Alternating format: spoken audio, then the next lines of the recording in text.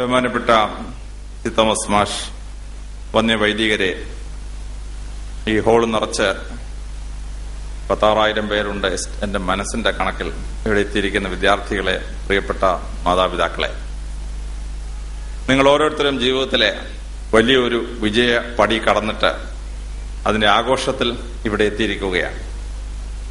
നിങ്ങൾ ഓരോരുത്തരും ഈ വിജയത്തിന്റെ പടി കടക്കുമ്പോൾ നിങ്ങൾ അറിഞ്ഞിരിക്കേണ്ട ഒരു വലിയ പാഠം ഭഗവത്ഗീതയിൽ നിന്ന് നിങ്ങൾ അറിഞ്ഞിരിക്കേണ്ട ഒരു പാഠമാണ്. ഭഗവാൻ കൃഷ്ണൻ അർജുനനോട് പറയുകയാണ്, ഒരു മനുഷ്യൻ വിജയത്തിൽ അവന്റെ തല മറക്കുകയും പരാജയത്തിൽ അവൻ ഭഗ്നാശയനാവുകയും ചെയ്താൽ അവൻ ജീവിതത്തിൽ ഒരിക്കലും വിജയിക്കുകയില്ല. അതുകൊണ്ട് നീ ഒരു സ്ഥിതപ്രജ്ഞനായിരിക്കണം എന്ന് പറഞ്ഞു. സ്ഥിതപ്രജ്ഞ എന്ന് പറഞ്ഞാൽ വിജയം വരിക്കുമ്പോൾ അത് തലയ്ക്ക് പിടിക്കരുത്, പരാജയം ഉണ്ടാവുമ്പോൾ ഭഗ്നാശയരായി മറ്റു കാര്യങ്ങളെപ്പറ്റി ചിലർ പോയി ആത്മഹത്യ ചെയ്തളയും, അങ്ങനെയുള്ള ചിന്തകൾ ഉണ്ടാവരുത്. അതുകൊണ്ട് ഈ വിജയത്തിന്റെ ഈ വലിയ മുഹൂർത്തത്തിൽ വളരെ ബാലൻസ്ഡായി അതിനെ സ്വീകരിക്കാനായി നിങ്ങൾ അറിഞ്ഞിരിക്കണം. രണ്ടാമതായി നിങ്ങളുടെ മനസ്സിലേക്ക് ഞാൻ വെക്കാനുള്ളത് യേശുക്രിസ്തു വേദപുസ്തകത്തിൽ പറഞ്ഞ പ്രസിദ്ധമായ ഒരു വാചകമാണ്. പൊന്തിയോസ് പിലാത്തോസ് യേശുവിനെ വിസ്തരിക്കുകയായിരുന്നു. യേശുക്രിസ്തു ആദ്യത്തെ ചോദ്യത്തിന് മറുപടി പറഞ്ഞു, നീ യഹൂദന്മാരുടെ രാജാവായിരിക്കുന്നുവോ? യേശുക്രിസ്തു പറഞ്ഞു, എന്റെ രാജ്യം ഐഹികമല്ല, ആയതിനാൽ നിന്റെ റോമൻ ലോ എനിക്ക് ആപ്ലിക്കബിൾ അല്ല എന്ന് അദ്ദേഹം പറഞ്ഞു. പിന്നെ ഒരു ചോദ്യത്തിനും യേശുക്രിസ്തു മറുപടി പറഞ്ഞില്ല. അപ്പോൾ പിലാത്തോസ് യേശുവിനോട് ചോദിച്ചു, നിന്നെ ശിക്ഷിക്കാനും നിന്നെ വിട്ടയക്കാനും എനിക്ക് അധികാരമുണ്ട് എന്ന് എനിക്ക് അറിഞ്ഞൂടെ എന്ന് ചോദിച്ചു. യേശുക്രിസ്തു പിലാത്തോസിനോട് പറഞ്ഞു, മകളിൽ നിന്ന് നൽകപ്പെട്ടിട്ടില്ലായിരുന്നുവെങ്കിൽ നിനക്ക് എന്റെ മേൽ ഒരു അധികാരവും ഉണ്ടാവില്ലായിരുന്നു. നിങ്ങൾ ഓരോരുത്തരും ഇത് അറിഞ്ഞിരിക്കണം. മകളിൽ നിന്ന് സ്നേഹനരായ മാതാപിതാക്കളെ തന്നു. നിങ്ങളുടെ കോച്ചിങ്ങിന് PC തോമസ് മാഷൻ റെഡിയാക്കി നിർത്തി. നിങ്ങൾ പരീക്ഷ എഴുതിയപ്പോൾ അന്നത്തെ ദിവസം നിങ്ങളുടെ തലവേദനയും വയറിളക്കവും ഒന്നുമില്ലാതെ നിങ്ങളെ സംരക്ഷിച്ചു. നിങ്ങൾ ഭംഗിയായിട്ട് പരീക്ഷ എഴുതി, നിങ്ങൾ വിജയിച്ചു. ഇതൊക്കെ മകളിൽ നിന്ന് ഈശ്വരൻ തന്ന അനുഗ്രഹങ്ങളാണ് എന്ന് നിങ്ങൾ മനസ്സിലാക്കണം. ആദ്യമായി ദൈവത്തിന് നന്ദി അർപ്പിക്കുക. നിങ്ങളുടെ വിജയത്തിൽ ആദ്യത്തെ നന്ദി പോകേണ്ടത് ഈശ്വരനാണ് എന്ന് മനസ്സിലാക്കുക. നിങ്ങളുടെ ആ വിജയത്തിന്റെ വലിയ കർമ്മപഥത്തിൽ നിങ്ങൾ അറിഞ്ഞിരിക്കേണ്ട വലിയ ഒരു പാഠമുണ്ട്. മോശയെ വെള്ളത്തിൽ നിന്ന് എടുത്ത് വളർത്തിയ ഫറോ രാജാവിന്റെ സഹോദരി കനാൻ ദേശത്തേക്ക് പോയപ്പോൾ മോശയോടൊപ്പം കൂടി. ആ രംഗം വളരെ ഭംഗിയായി വിവരിച്ചിരിക്കുന്നത് സെസിൽ ബി ഡെമിൽ ഷൂട്ട് ചെയ്ത വിശ്വപ്രസിദ്ധമായ 10 കമാൻഡ്മെന്റ്സ് എന്ന സിനിമയിലാണ്. ഫറോ രാജാവിന്റെ സഹോദരി യഹൂദന്മാരുടെ കൂടാരത്തിലേക്ക് വരികയാണ്. യഹൂദന്മാർ പറഞ്ഞു, അവളെവിടെ കയറ്റരുത്, അവള് നമ്മളെ പീഡിപ്പിച്ച ഫറോ രാജാവിന്റെ രാജകുടുംബത്തിൽപ്പെട്ട സ്ത്രീയാണ്, കയറ്റരുതെന്ന് പറഞ്ഞു. മോശ വന്ന് അവരോട് പറഞ്ഞു, she Drew me from water and put me on the path of knowledge. She is my mother, let Har in. യഹൂദന്മാർ ശാന്തരായി. നമ്മളെ അറിവിന്റെ പാതയിലേക്ക് നയിക്കുന്നത് ആരാണോ, അറിവിന്റെ പാതയിലേക്ക് നയിച്ച് പരീക്ഷയിൽ വിജയം നിങ്ങളെ ഓരോരുത്തരെയും വിഷമസന്ധിയിലായിരുന്ന അവസരത്തിൽ ഇതുപോലെ ഒരു കോച്ചിങ് ക്ലാസ്സിൽ കൊണ്ടുവന്ന് നിങ്ങളെ വിജയം വരിപ്പിച്ച PC തോമസ് മാഷ് നിങ്ങളുടെ അച്ഛന്റെയും അമ്മയുടെയും സ്ഥാനമാണ് എന്ന് നിങ്ങൾ ഓരോരുത്തരും അറിഞ്ഞിരിക്കണം. He drew you from water and put you on the path of knowledge. അറിവിന്റെ വലിയ പരീക്ഷയിലേക്ക് നിങ്ങളെ നയിച്ച PC തോമസ് മാഷിനോട് പ്രത്യേകം നന്ദിയുള്ളവരാവുക. നിങ്ങൾ ഓരോരുത്തരും ഈ ജീവിത വിജയം നേടുമ്പോൾ ആ ജീവിത വിജയത്തെ വളരെ ശ്രദ്ധാപൂർവം മനസ്സിലാക്കി മുന്നേറാനായിട്ട് നിങ്ങൾക്ക് കഴിഞ്ഞിരിക്കണം. അത് കഴിയണമെങ്കിൽ വളരെ ശ്രദ്ധാപൂർവം അച്ഛൻ നിങ്ങളോട് പറഞ്ഞ ഒരു സെന്റൻസ് നിങ്ങൾ ഓർത്തിരിക്കുക. പരീക്ഷയിൽ വിജയം വരിക്കുക മാത്രം ജീവിതത്തിൽ വിജയം കൊണ്ടുവരികയില്ല. അവിടെ ദൈവം നിങ്ങൾക്ക് തന്ന വലിയ അനുഗ്രഹത്തെ മനസ്സിലാക്കുക. ഇന്ത്യയിൽ ജനിച്ചു വീഴുന്ന കുട്ടികളിൽ 1% മാത്രമേ കോളേജിന്റെ പടി കയറാൻ ഭാഗ്യം ലഭിക്കാറുള്ളൂ. ഇന്ത്യയിലെ 126 കോടി ജനങ്ങളുണ്ട്. ഇന്ത്യയിലെ കോളേജുകളിൽ പഠിക്കുന്ന കുട്ടികളുടെ എണ്ണം 1,10,00,000 താഴെയാണ്. അതായത് കോളേജിന്റെ പടി കാണാൻ ഭാഗ്യം ലഭിക്കുന്ന ആളുകൾ ഇന്ത്യയിലെ 1% കുട്ടികൾക്ക് മാത്രമാണ്. ആ കോളേജിൽ കയറുന്ന കുട്ടികളിൽ ഒരു പ്രൊഫഷണൽ കോഴ്സിന്, ഒരു MBBS-നോ ഒരു എഞ്ചിനീയറിംഗിനോ ഒരു ലോയ്ക്കോ ഒരു MBA-ക്കോ ഒക്കെ പ്രൊഫഷണൽ കോഴ്സിന് ചേരാൻ പറ്റുന്നവർ എന്ന് പറയുന്നത് ഈ കോളേജിൽ ചേരുന്നവരുടെ 1% മാത്രമാണ് എന്ന് പറയാം. ഇന്ത്യയിൽ ജനിച്ചു വീഴുന്ന കുട്ടികളുടെ 0.01 എന്ന് പറയുന്ന റയറസ്റ്റ് ഓഫ് റയർ കാറ്റഗറിയിലേക്ക് നിങ്ങൾ ഉൾപ്പെടുത്തിയിരിക്കുകയാണ്. ഇത് നിങ്ങളുടെ മാത്രം കഴിവിൽ സംഭവിച്ചിട്ടുള്ള ഒരു കാര്യമല്ല. നിങ്ങളുടെ മാതാപിതാക്കളും നിങ്ങളുടെ ഗുരുക്കന്മാരും നിങ്ങളുടെ സമൂഹവും മുഴുവൻ നിങ്ങളെ സപ്പോർട്ട് ചെയ്തുകൊണ്ട് മാത്രമാണ് നിങ്ങൾക്ക് വിജയം നേടുവാനായിട്ട് കഴിഞ്ഞിട്ടുള്ളത്. അതിലേറ്റവും പ്രധാനപ്പെട്ട റോൾ വഹിക്കുന്നത് അമ്മ എന്ന് പറയുന്ന വ്യക്തിയാണ്. മഹാഭാരതം എഴുതിയ വേദവ്യാസനോട് അദ്ദേഹത്തിന്റെ ശിഷ്യൻ വൈശമ്പായനൻ ചോദിച്ചു, സ്വർഗം ഭൂമിയിൽ എവിടെയെങ്കിലും ബ്രഹ്മാവ് സൃഷ്ടിച്ചിട്ടുണ്ടോ എന്ന്. വേദവ്യാസൻ പറഞ്ഞു, സ്വർഗത്തിന്റെ ഒരു ഭാഗം ഈ ഭൂമിയിൽ ദൈവം സൃഷ്ടിച്ചിട്ടുണ്ട്. വൈശമ്പായനൻ വേദവ്യാസൻ ചോദിച്ചു, അതെവിടെയാണ്? വേദവ്യാസൻ പറഞ്ഞു, ഭൂമിയിൽ ദൈവം സ്വർഗം സൃഷ്ടിച്ചിരിക്കുന്നത് അമ്മയുടെ കാൽപാദത്തിലാണ്. വേദവ്യാസൻ തന്റെ ബാല്യകാലം ഓർത്തുകൊണ്ടാണ് മഹത്തായ പാഠം വൈശമ്പായന് പറഞ്ഞു കൊടുക്കുന്നത്. പരസ്യപ്രവാചകനായ മുഹമ്മദ് നബിയോട് അദ്ദേഹത്തിന്റെ ശിഷ്യന്മാർ ചോദിച്ചു, ലോകത്തിൽ ഏറ്റവും കൂടുതൽ നമ്മൾ സ്നേഹിക്കേണ്ടത് ആരെയാണ്? പരസ്യപ്രവാചകൻ പറഞ്ഞു, അമ്മയാണ് ഏറ്റവും കൂടുതലായി സ്നേഹിക്കേണ്ടത്. 2 വയസ്സ് വരെ മാത്രം താൻ കണ്ടിട്ടുള്ള അമ്മ, ആ അമ്മയെ ആണ് ഏറ്റവും കൂടുതൽ സ്നേഹിക്കേണ്ടത്. ശിഷ്യന്മാർ ചോദിച്ചു, രണ്ടാമതായി ഏറ്റവും കൂടുതൽ സ്നേഹിക്കേണ്ടത് ആരെയാണ്? പരിശുദ്ധ പ്രവാചകനായ മുഹമ്മദിനോട് പറഞ്ഞു, രണ്ടാമത് ഏറ്റവും സ്നേഹിക്കേണ്ടത് നിങ്ങളുടെ അമ്മയെ തന്നെയാണ്. 3 തവണ പരിശുദ്ധ പ്രവാചകൻ അത് ആവർത്തിച്ചു. 4ാമത് മാത്രമേ വേറൊരാളുടെ പേര് പരിശുദ്ധ പ്രവാചകൻ പറഞ്ഞുള്ളൂ. 3 തവണയും അത് രേഖപ്പെടുത്തി പരിശുദ്ധ പ്രവാചകൻ റെക്കോർഡ് ചെയ്ത് തന്നിട്ടുള്ളതാണ്. അമേരിക്കയുടെ സെയിൻലി പ്രസിഡന്റായ എബ്രഹാം ലിങ്കൺ 9ാമത്തെ വയസ്സിൽ അമ്മ മരിച്ചുപോയൊരു വ്യക്തിയാണ്.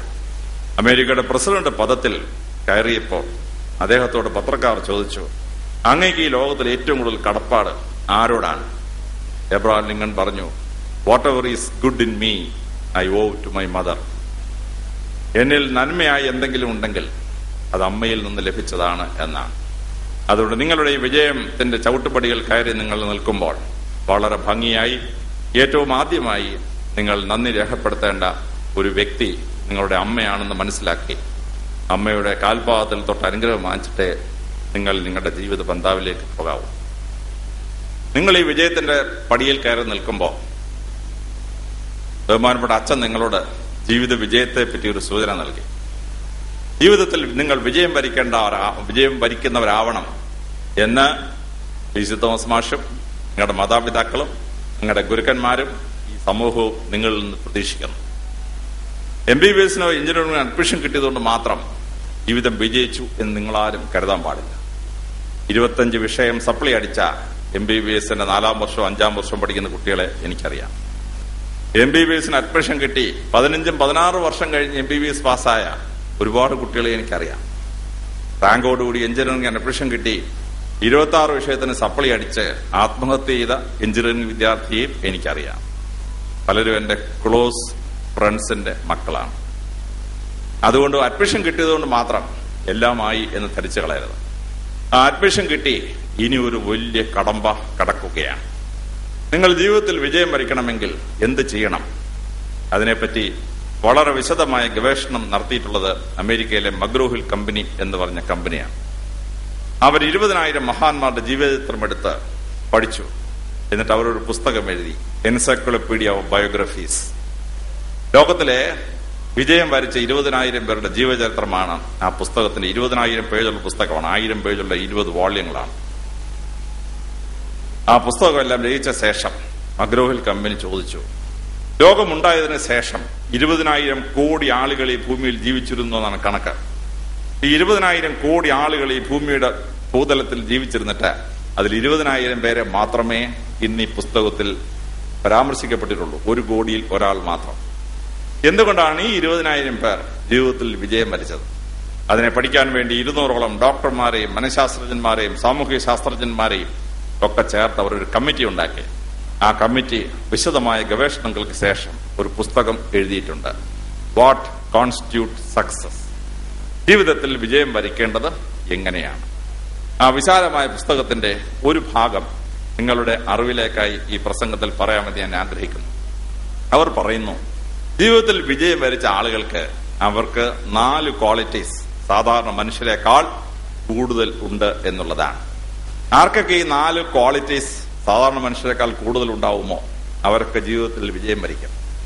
എന്നാൽ ഈ ക്വാളിറ്റീസ് ഇല്ലാത്ത മനുഷ്യൻ എത്ര മിടുക്കനായിക്കോട്ടെ ജീവിതത്തിൽ വിജയം വരിക്കുക വളരെ പ്രയാസമാണ് എന്നുള്ളതാണ്. ഏറ്റവും ആദ്യമായ പുസ്തകം പറയുന്നത് ജീവിതത്തിൽ വിജയം വരിച്ച ആളുകൾക്ക് ഏറ്റവും ശ്രദ്ധേയമായിട്ടുള്ള ക്വാളിറ്റി അംബീഷൻ എന്ന് പറയുന്ന ഒരു സംഭവമാണ്. ജീവിതത്തിൽ എന്തായി തീരണം എന്നുള്ള ഒരു സ്വപ്നം അവരുടെ ഹൃദയത്തെ മതിച്ചുകൊണ്ടിരിക്കുന്നു എന്നുള്ളതാണ്. വളരെ ചെറുപ്പത്തിലെ ഈ ലക്ഷ്യബോധം ആർക്കൊക്കെ ഉണ്ടാകുന്നുവോ അവരൊക്കെ ജീവിതത്തിൽ വലിയ നിലകളിലെത്തും. 16 വയസ്സുള്ള എബ്രഹാം ലിങ്കൺ കെൻഡക്കി പട്ടണം കാണാൻ പോവുകയാണ്. ആ കെൻഡക്കിയിൽ ചെന്നപ്പോ അടിമകളെ ഇങ്ങനെ നിരത്തി നിർത്തി ചാട്ടാവാർ കൊണ്ട് അടിച്ചവരുടെ പെർസീവറൻസ് പ്രൂവ് ചെയ്തിട്ട് അവരുടെ വില നിശ്ചയിച്ചുകൊണ്ടിരിക്കുകയാണ്.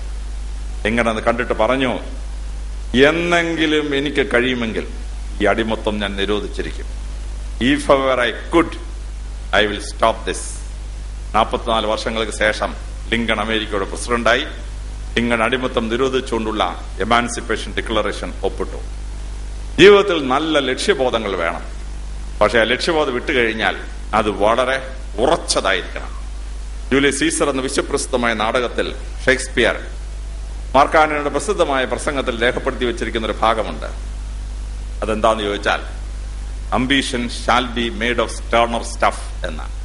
അംബീഷൻ എന്ന് പറഞ്ഞ നല്ല ഉറച്ച സാധനമാണ്. Ambition shall be made of സ്റ്റേർണർ stuff.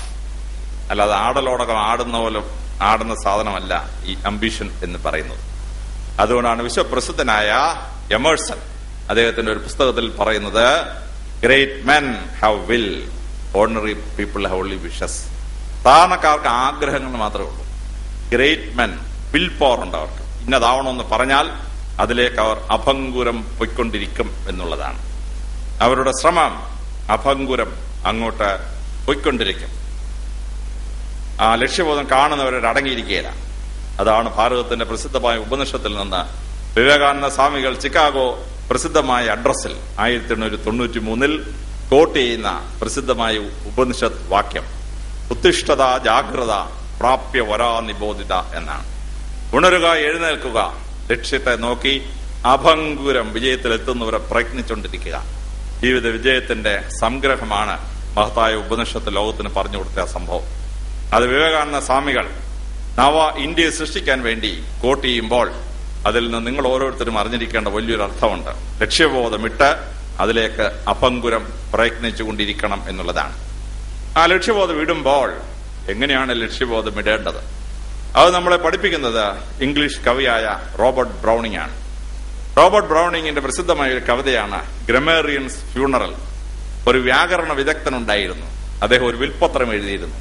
ഞാൻ മരിക്കുമ്പോൾ എന്റെ ശവശരീരം ഈ നാട്ടിലെ ഏറ്റവും വലിയ മലയുടെ ഏറ്റവും വലിയ കുന്നിന്റെ മുകളിൽ കൊണ്ട് അടക്കണമെന്നാണ്. പണ്ട് ഈ അമ്മാവന്മാർ മരിക്കുമ്പോൾ അനന്തരന്മാർക്ക് ഒരു ആപ്പടിച്ചിട്ട് മരിക്കുവാൻ എന്ന് പറഞ്ഞ പോലെ ശിഷ്യന്മാർക്ക് ഒരു ആപ്പടിച്ചു കൊടുത്തു ഈ ഗുരു. അങ്ങനെ ഈ ഗുരുവിന്റെ ശരീരം എടുത്തുകൊണ്ട് ഈ മല ഇങ്ങനെ കയറി പോകുമ്പോൾ അവർ പാടുന്ന പാട്ടായിട്ടാണ് ബ്രൗണിംഗ് ആ കവിത ഷേപ്പ് ചെയ്തിരുന്നത്. ആ കവിതയിൽ ബ്രൗണിംഗ് അംബീഷൻ എങ്ങനെയാണ് ഉണ്ടാക്കേണ്ടതെന്ന് രേഖപ്പെടുത്തിയിട്ടുണ്ട്. അദ്ദേഹം പറയുന്നു, it is better to aim at the sky and miss it by A mark rather than aim at a small height and overshoot it by a few yards എന്നാണ്. നിങ്ങൾ ലക്ഷ്യമിടുമ്പോൾ ആകാശത്തെ ലക്ഷ്യമാക്കി നിങ്ങൾ തുടങ്ങണം.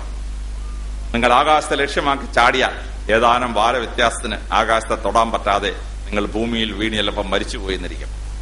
പക്ഷേ 4 അടി ചാടണമെന്ന് തീരുമാനിച്ച ശേഷം 5 അടി ചാടിയിട്ട് ഞാൻ 4 അടി ചാടാനേ ഉദ്ദേശിച്ചിരുന്നുള്ളൂ, 1 അടി കൂടുതൽ ചാടി എന്ന് പറയുന്നതിനേക്കാളും മഹത്തരമാണ് എന്നാണ്. It is better to aim at the sky and miss it by a mark rather than aim at a small height and overshoot it by a few yards. ലക്ഷ്യബോധം വളരെ കുറച്ചുള്ള ആളുകൾ ജീവിതത്തിൽ വിജയം വരിക്കുകയില്ല. MBBS അഡ്മിഷൻ കിട്ടി, ഇനി എന്താ വേണ്ടിയേ, സുഖം പരിപാടി, എങ്ങനെയും MBBS പാസ്സാവുക, ഡോക്ടറായിട്ട് എവിടെയെങ്കിലും പ്രാക്ടീസ് ചെയ്യുക, തീർന്നു. അങ്ങനെയല്ല. ഇന്ത്യ എന്നത് രാജ്യം ലോകത്തിലെ ഏറ്റവും കൂടുതൽ രോഗികൾ വസിക്കുന്ന രാജ്യമാണ്. ലോകത്താകെയുള്ള കുഷ്ഠരോഗികളിൽ 50% ഈ രാജ്യത്ത് താമസിക്കുകയാണ്. ലോകത്തിലെ ക്ഷയരോഗം പിടിച്ച ആളുകളിൽ 60% ഇന്ത്യക്കകത്ത് താമസിക്കുകയാണ്. ഈ ദരിദ്ര കോടികൾക്ക് വേണ്ടി ജോലി ചെയ്യണം എന്ന് നിങ്ങൾക്ക് ആദ്യമായി ഒരു ആഗ്രഹം ഉണ്ടാവണം.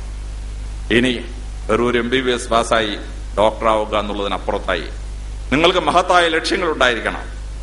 നമുക്ക് രോഗങ്ങൾ തടയാനുള്ള വലിയ ഗവേഷണം നടത്താൻ പറ്റിയ മെഡിക്കൽ സയന്റിസ്റ്റുകളെ ആവശ്യമാണ്.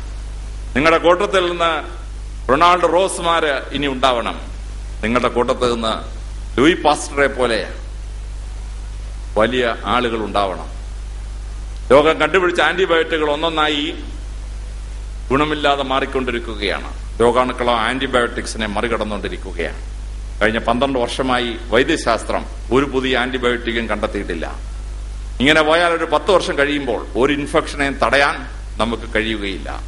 നിങ്ങളുടെ കൂട്ടത്തിൽ നിന്ന് പുതിയ ആന്റിബയോട്ടിക്കുകൾ കണ്ടുപിടിക്കുന്ന, ലോകത്തിന് പ്രതിരോധ ശക്തി ഉണ്ടാക്കാൻ കഴിയുന്ന മഹത്തായ ശാസ്ത്രജ്ഞന്മാർ ജനിക്കണം മെഡിക്കൽ ഫീൽഡിൽ. വൈദ്യശാസ്ത്രം ഇന്നും നിരവധി രോഗങ്ങൾക്ക് പ്രതിരോധം കണ്ടെത്തിയിട്ടില്ല. എയ്ഡ്സ് രോഗത്തിന് പ്രതിരോധം കണ്ടെത്തിയിട്ടില്ല. ക്യാൻസറിന് പൂർണ്ണമായ പ്രതിരോധം കണ്ടെത്തിയിട്ടില്ല. അപ്ലാസ്റ്റിക് അനീമിയയ്ക്ക് ഒരു പ്രതിരോധവും കണ്ടെത്തിയിട്ടില്ല. നിങ്ങളിൽ ഈ ജനക്കൂട്ടത്തിൽ ഇരിക്കുന്ന ആളുകൾ റിസർച്ച് ചെയ്യണം. ഈ രോഗങ്ങൾക്ക് വൈദ്യശാസ്ത്രം കണ്ടുപിടിക്കാത്ത ആ രോഗങ്ങൾക്ക് നിങ്ങൾ പ്രതിവിധി കണ്ടുപിടിക്കണം. അങ്ങനെ നിങ്ങൾ പ്രതിവിധി കണ്ടുപിടിച്ചാൽ നിങ്ങൾ നോബൽ സമ്മാന ജേതാക്കന്മാരായി മാറും. നിങ്ങൾക്ക് ആ നോബൽ സമ്മാനം കിട്ടുമ്പോണ്ടല്ലോ, ഒരുപക്ഷെ ഈ സ്റ്റേജിൽ വിളിച്ചു വരുത്തി PC തോമസ് മാഷ് നിങ്ങൾക്ക് ഹാരമിടും. ആ വലിയ അവസരമുണ്ടല്ലോ, അത് ഈ നാടിന് PC തോമസ് മാഷിനൊക്കെ എത്രയോ സന്തോഷമുള്ള ഒരു സംഭവമാണ്. ഇന്ത്യക്ക് എത്രയോ സന്തോഷമുള്ള ഒരു സംഭവമായിരിക്കും. അതുകൊണ്ട് വെറുമൊരു ഡോക്ടർ ആവുക എന്നുള്ളതിനപ്പുറത്തായി വൈദ്യശാസ്ത്ര രംഗത്ത് അത്ഭുതം സൃഷ്ടിക്കുന്ന ഒരു ഡോക്ടർ ആവാൻ വേണ്ടി നിങ്ങൾ തയ്യാറാവണം. നിങ്ങളുടെ കൂട്ടത്തിൽ എഞ്ചിനീയറിംഗ് ആയിട്ടുള്ള ആളുകളുണ്ട്. എഞ്ചിനീയറിംഗ് കഴിഞ്ഞ് എങ്ങനെയും PWയിൽ കയറി ഒരു അസിസ്റ്റന്റ് എഞ്ചിനീയറും ഒരു സൂപ്പർട്ടിംഗ് എഞ്ചിനീയറായിട്ട് റിട്ടയർ ചെയ്യുക എന്നൊരു സ്വപ്നം നിങ്ങൾക്ക് ലിമിറ്റ് ചെയ്യാൻ പാടില്ല. നിങ്ങളുടെ കൂട്ടത്തിൽ നിന്ന് മഹാന്മാരായ എഞ്ചിനീയർമാരുണ്ടാവണം. 4000 വർഷം കഴിഞ്ഞും ഇന്നും നമ്മൾ ഓർത്തിരിക്കുന്ന ഈജിപ്തിലെ പിരമിഡുകൾ സൃഷ്ടിച്ച മഹാനായ ഇംഹോട്ടപ്പിനെ പോലെയുള്ള വലിയ എഞ്ചിനീയേഴ്സ് നിങ്ങളുടെ കൂട്ടത്തിൽ ജനിക്കണം. സുയസ് കനാലും പനാമ കനാലും പണിതുയർത്തിയ ഫെർണാണ്ടോ ലെസപ്സിനെ പോലെയുള്ള വലിയ ആർക്കിടെക്ട് എഞ്ചിനീയർ നിങ്ങളുടെ കൂട്ടത്തിൽ നിന്നുണ്ടാവണം. ലോകത്തെ അമ്പരപ്പിക്കുന്ന താജ്മഹൽ പണിഞ്ഞ ഉസ്താദ് ദാസിനെയും ഷിറാസിനെയും പോലെയുള്ള പ്രഗത്ഭരായ എഞ്ചിനീയർമാരായി നിങ്ങൾ തീരണം. ഇന്ത്യ ഇൻഫ്രാസ്ട്രക്ചർ ഇല്ലാത്ത ഒരു രാജ്യമാണ്. 6,60,000 ഗ്രാമങ്ങളിൽ പ്രധാനപ്പെട്ട ഇൻഫ്രാസ്ട്രക്ചർ ഇല്ല, റോഡില്ല, വീടുകളില്ല. ഈ ദരിദ്ര നാരായണന്മാർക്ക് സഹായം എത്തിക്കാൻ പറ്റുന്ന, ഇന്ത്യയുടെ ഇൻഫ്രാസ്ട്രക്ചർ ബിൽഡപ്പ് ചെയ്യാൻ പറ്റുന്ന പ്രഗത്ഭരായ എഞ്ചിനീയർമാരായി നിങ്ങൾ തീരണം. മറ്റോരോ ഫീൽഡിൽ പോകുന്നവരും ആ രംഗത്ത് വിജയം വരിക്കാൻ കഴിയുന്നവര് ആയിരിക്കണം. PC തോമസ് മാഷിന്റെ സിവിൽ സർവീസ് കോച്ചിങ്ങിന് ഞാൻ ക്ലാസ് എടുക്കാൻ പോകുമ്പോൾ ആ ക്ലാസ്സുകളിൽ നിന്ന് 2 പേര് IPS എടുത്ത് കേരളത്തിൽ തന്നെ എത്തി. ഒന്ന് പത്തനംതിട്ട SP ആയ സതീഷ് ബിനു ആയിരുന്നു. മറ്റൊന്ന് സേതുരാമനാണ്, മലപ്പുറം SP ആയിരുന്ന സേതുരാമൻ. പല മീറ്റിങ്ങുകളിലും PC തോമസ് മാഷിനെ കാണുമ്പോൾ ഈ SP മാർ ഓടി വന്ന് PC തോമസ് മാഷിന്റെ കാലെ തൊട്ട് വന്നിക്കും. കാരണം അദ്ദേഹം ആ കോഴ്സ് നടത്തിയില്ലായിരുന്നുവെങ്കിൽ ഇവരിൽ പലർക്കും കോച്ചിങ്ങിന് പോകാനേ കഴിയുമായിരുന്നില്ല. അദ്ദേഹത്തിന്റെ കോച്ചിങ് പാസ്സായി പല ആളുകളും ഇന്ത്യയുടെ പല സ്ഥലത്തും എത്തിച്ചേർന്നിട്ടുണ്ട്. അവരൊക്കെ ആ വലിയ രംഗത്ത് ശോഭിക്കാൻ കഴിയുന്ന ക്വാളിറ്റീസ് ഉള്ളവരായി മാറണം. അതുകൊണ്ട് വലിയ അംബീഷൻ നിങ്ങൾക്ക് ഉണ്ടായിരിക്കേണ്ടതാണ്. ഉത്തുംഗമായ ആഗ്രഹങ്ങൾ നിങ്ങൾക്ക് ഉണ്ടായിരിക്കേണ്ടതാണ്. ഇനി അങ്ങനെ ആഗ്രഹം വിടുമ്പോൾ സ്ഥിരോത്സാഹത്തോടെ ആ ശ്രമത്തിലേക്ക് പോകണം. എന്നെ അടുത്ത കാലത്ത് സ്വാധീനിച്ച വലിയൊരു പുസ്തകമാണ് ടെൻസിംഗ് നോർഗയുടെ ജീവചരിത്രം. എങ്ങനെയാണ് എവറസ്റ്റ് മുകളിൽ കയറാൻ ഈ മനുഷ്യൻ ആഗ്രഹമുണ്ടായത്?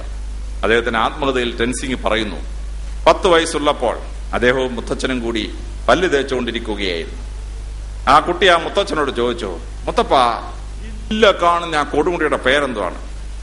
മുത്തവൻ പറഞ്ഞു, മോനെ, അതിന്റെ പേരാണ് ഷെർപ്പ ഭാഷയിൽ ചോമോ ലുങ്മ. ചോമോ ലുങ്മ എന്ന് പറഞ്ഞാൽ മേഘങ്ങൾ കുമ്മ കൊടുക്കുന്നവൻ, one who kisses the clouds എന്നാണ് ആ വാക്കിന്റെ അർത്ഥം. പക്ഷെ അടുത്ത കാലത്ത് ഒരു സായിപ്പ് വന്ന് അതിനെ സർവേ നടത്തി. ഇപ്പൊ അവന്റെ പേരുകളാണ് അറിയപ്പെടുന്നത്, മൗണ്ട് എവറസ്റ്റ് എന്നാണ് അറിയപ്പെടുന്നത്. മുത്തശ്ശനും മുത്തശ്ശിയും കൊച്ചുമക്കൾക്ക് ചെയ്യേണ്ട വലിയൊരു കാര്യമാണ് ജനറൽ നോളജ് സപ്ലൈ. അതിന്റെ ഭാഗമായി മുത്തച്ഛൻ ആ കൊച്ചുകുട്ടിയോട് പറഞ്ഞു, ലോകമുണ്ടായതിനു ശേഷം ഇതുവരെ ഒരു മനുഷ്യനും അതിന്റെ മുകളിൽ കയറിയിട്ടില്ല. ഇനി ലോകം അവസാനിക്കുന്നവരെ ഒരു മനുഷ്യനും അതിന്റെ മുകളിലോട്ട് കയറാനും പോകുന്നില്ല. ഇതായിരുന്നു ജനറൽ നോളജ്. കുട്ടി പല്ലുതേപ്പ് കഴിഞ്ഞ് തിരിച്ചു വന്നിട്ട് ആ മലമുകളിലേക്ക് നോക്കിയിട്ട് പറഞ്ഞു, Chomolungma, one day I will be on your top.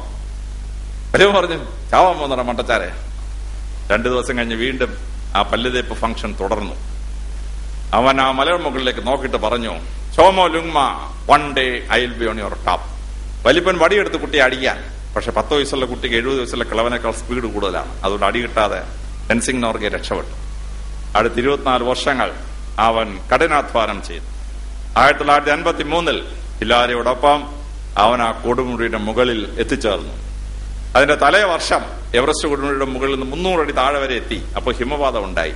ബാലച്ചക്കൂടെ വിളിച്ചു പറഞ്ഞു മടങ്ങാൻ. ടെൻസിംഗിന് മടങ്ങേണ്ടി വന്നു. അവൻ മലയോട് നോക്കിയിട്ട് പറഞ്ഞു, mount Everest you cannot grow, I am growing, I will come next year to capture U. എടാ പർവ്വതമേ, നിനക്ക് വളരാൻ പറ്റത്തില്ല, ഞാൻ വളർന്നുകൊണ്ടിരിക്കുകയാണ്, അടുത്ത കൊല്ലം ഇവരോട് അതിനെ പിടിക്കാൻ. അടുത്ത കൊല്ലം ടെൻസിംഗ് നോർഗെ അത് പിടിച്ചു. നിങ്ങൾ ഓരോരുത്തരും ഈ പ്രായത്തിൽ എനിക്ക് നോബൽ സമ്മാനം നേടണമെന്നും മനസ്സിൽ കരുതിയാൽ നിങ്ങൾ നേടിയിരിക്കും, യാതൊരു സംശയം വേണ്ട. നിങ്ങൾക്ക് റൊണാൾഡ് റോസ് ആവണമെന്ന് നിങ്ങൾ വിചാരിച്ചാൽ, ലൂയി പാസർ ആവണമെന്ന് വിചാരിച്ചാൽ, ക്യാൻസറിന് പ്രതിരോധ മരുന്ന് കണ്ടുപിടിക്കണം എന്ന് നിങ്ങൾ ഇവിടെ വെച്ച് തീരുമാനിച്ചാൽ നിങ്ങളത് നേടിയിരിക്കും, സംശയമൊന്നും വേണ്ട. അതാണ് ഈശ്വരൻ മനുഷ്യന് കൊടുത്തിരിക്കുന്ന അസാധാരണമായ കഴിവ്. ലക്ഷ്യബോധം ഉണ്ടാക്കി അതിലേക്ക് നിങ്ങൾ പൊയ്ക്കൊണ്ടേയിരിക്കണം. ലോകത്തിൽ അസാധ്യമായതൊന്നുമില്ല എന്ന് നിങ്ങൾ മനസ്സിലാക്കുക. നെപ്പോളിയൻ പറഞ്ഞതുപോലെ ഇമ്പോസിബിൾ അങ്ങനൊരു വാക്ക് എന്റെ ഡിക്ഷണറിയിൽ ഇല്ല എന്ന് വിചാരിച്ച് നിങ്ങൾ ശ്രമിക്കണം. അവിടെ നിങ്ങൾ വിജയത്തിൽ എത്തിച്ചേരും. അതുകൊണ്ട് ചെറിയ ലക്ഷ്യങ്ങൾ വിട്ട് വലിയ ലക്ഷ്യങ്ങളിലേക്ക് നിങ്ങൾ പ്രയാണം ചെയ്യണം. രണ്ടാമതായി, ജീവിതത്തിൽ വിജയം വരിച്ച ആളുകളുടെ വലിയൊരു ക്വാളിറ്റിയാണ് പ്ലാനിങ് എന്ന് പറയുന്നത്. നമ്മൾ എന്ത് ലക്ഷ്യബോധം വിട്ടാലും അതിന് പ്രതിബന്ധങ്ങളുണ്ട്. ആ പ്രതിബന്ധത്തെ എങ്ങനെ മറികടക്കണമെന്ന് നമ്മൾ ആന്റിസിപ്പേറ്റ് ചെയ്തിരിക്കണം. ആ ആന്റിസിപ്പേറ്റ് ചെയ്യുമ്പോഴാണ് നമ്മൾക്ക് നമ്മുടെ ലക്ഷ്യബോധത്തിൽ എത്തിച്ചേരാൻ പറ്റുക. MBBS അഡ്മിഷൻ കിട്ടണമെന്ന് നിങ്ങളൊരു ആഗ്രഹമിട്ടു, നിങ്ങളത് സാധിച്ചു. എഞ്ചിനീയറിംഗ് പ്രവേശിക്കണമെന്ന് നിങ്ങൾ പ്ലാൻ ഇട്ടു, നിങ്ങളത് സാധിച്ചു.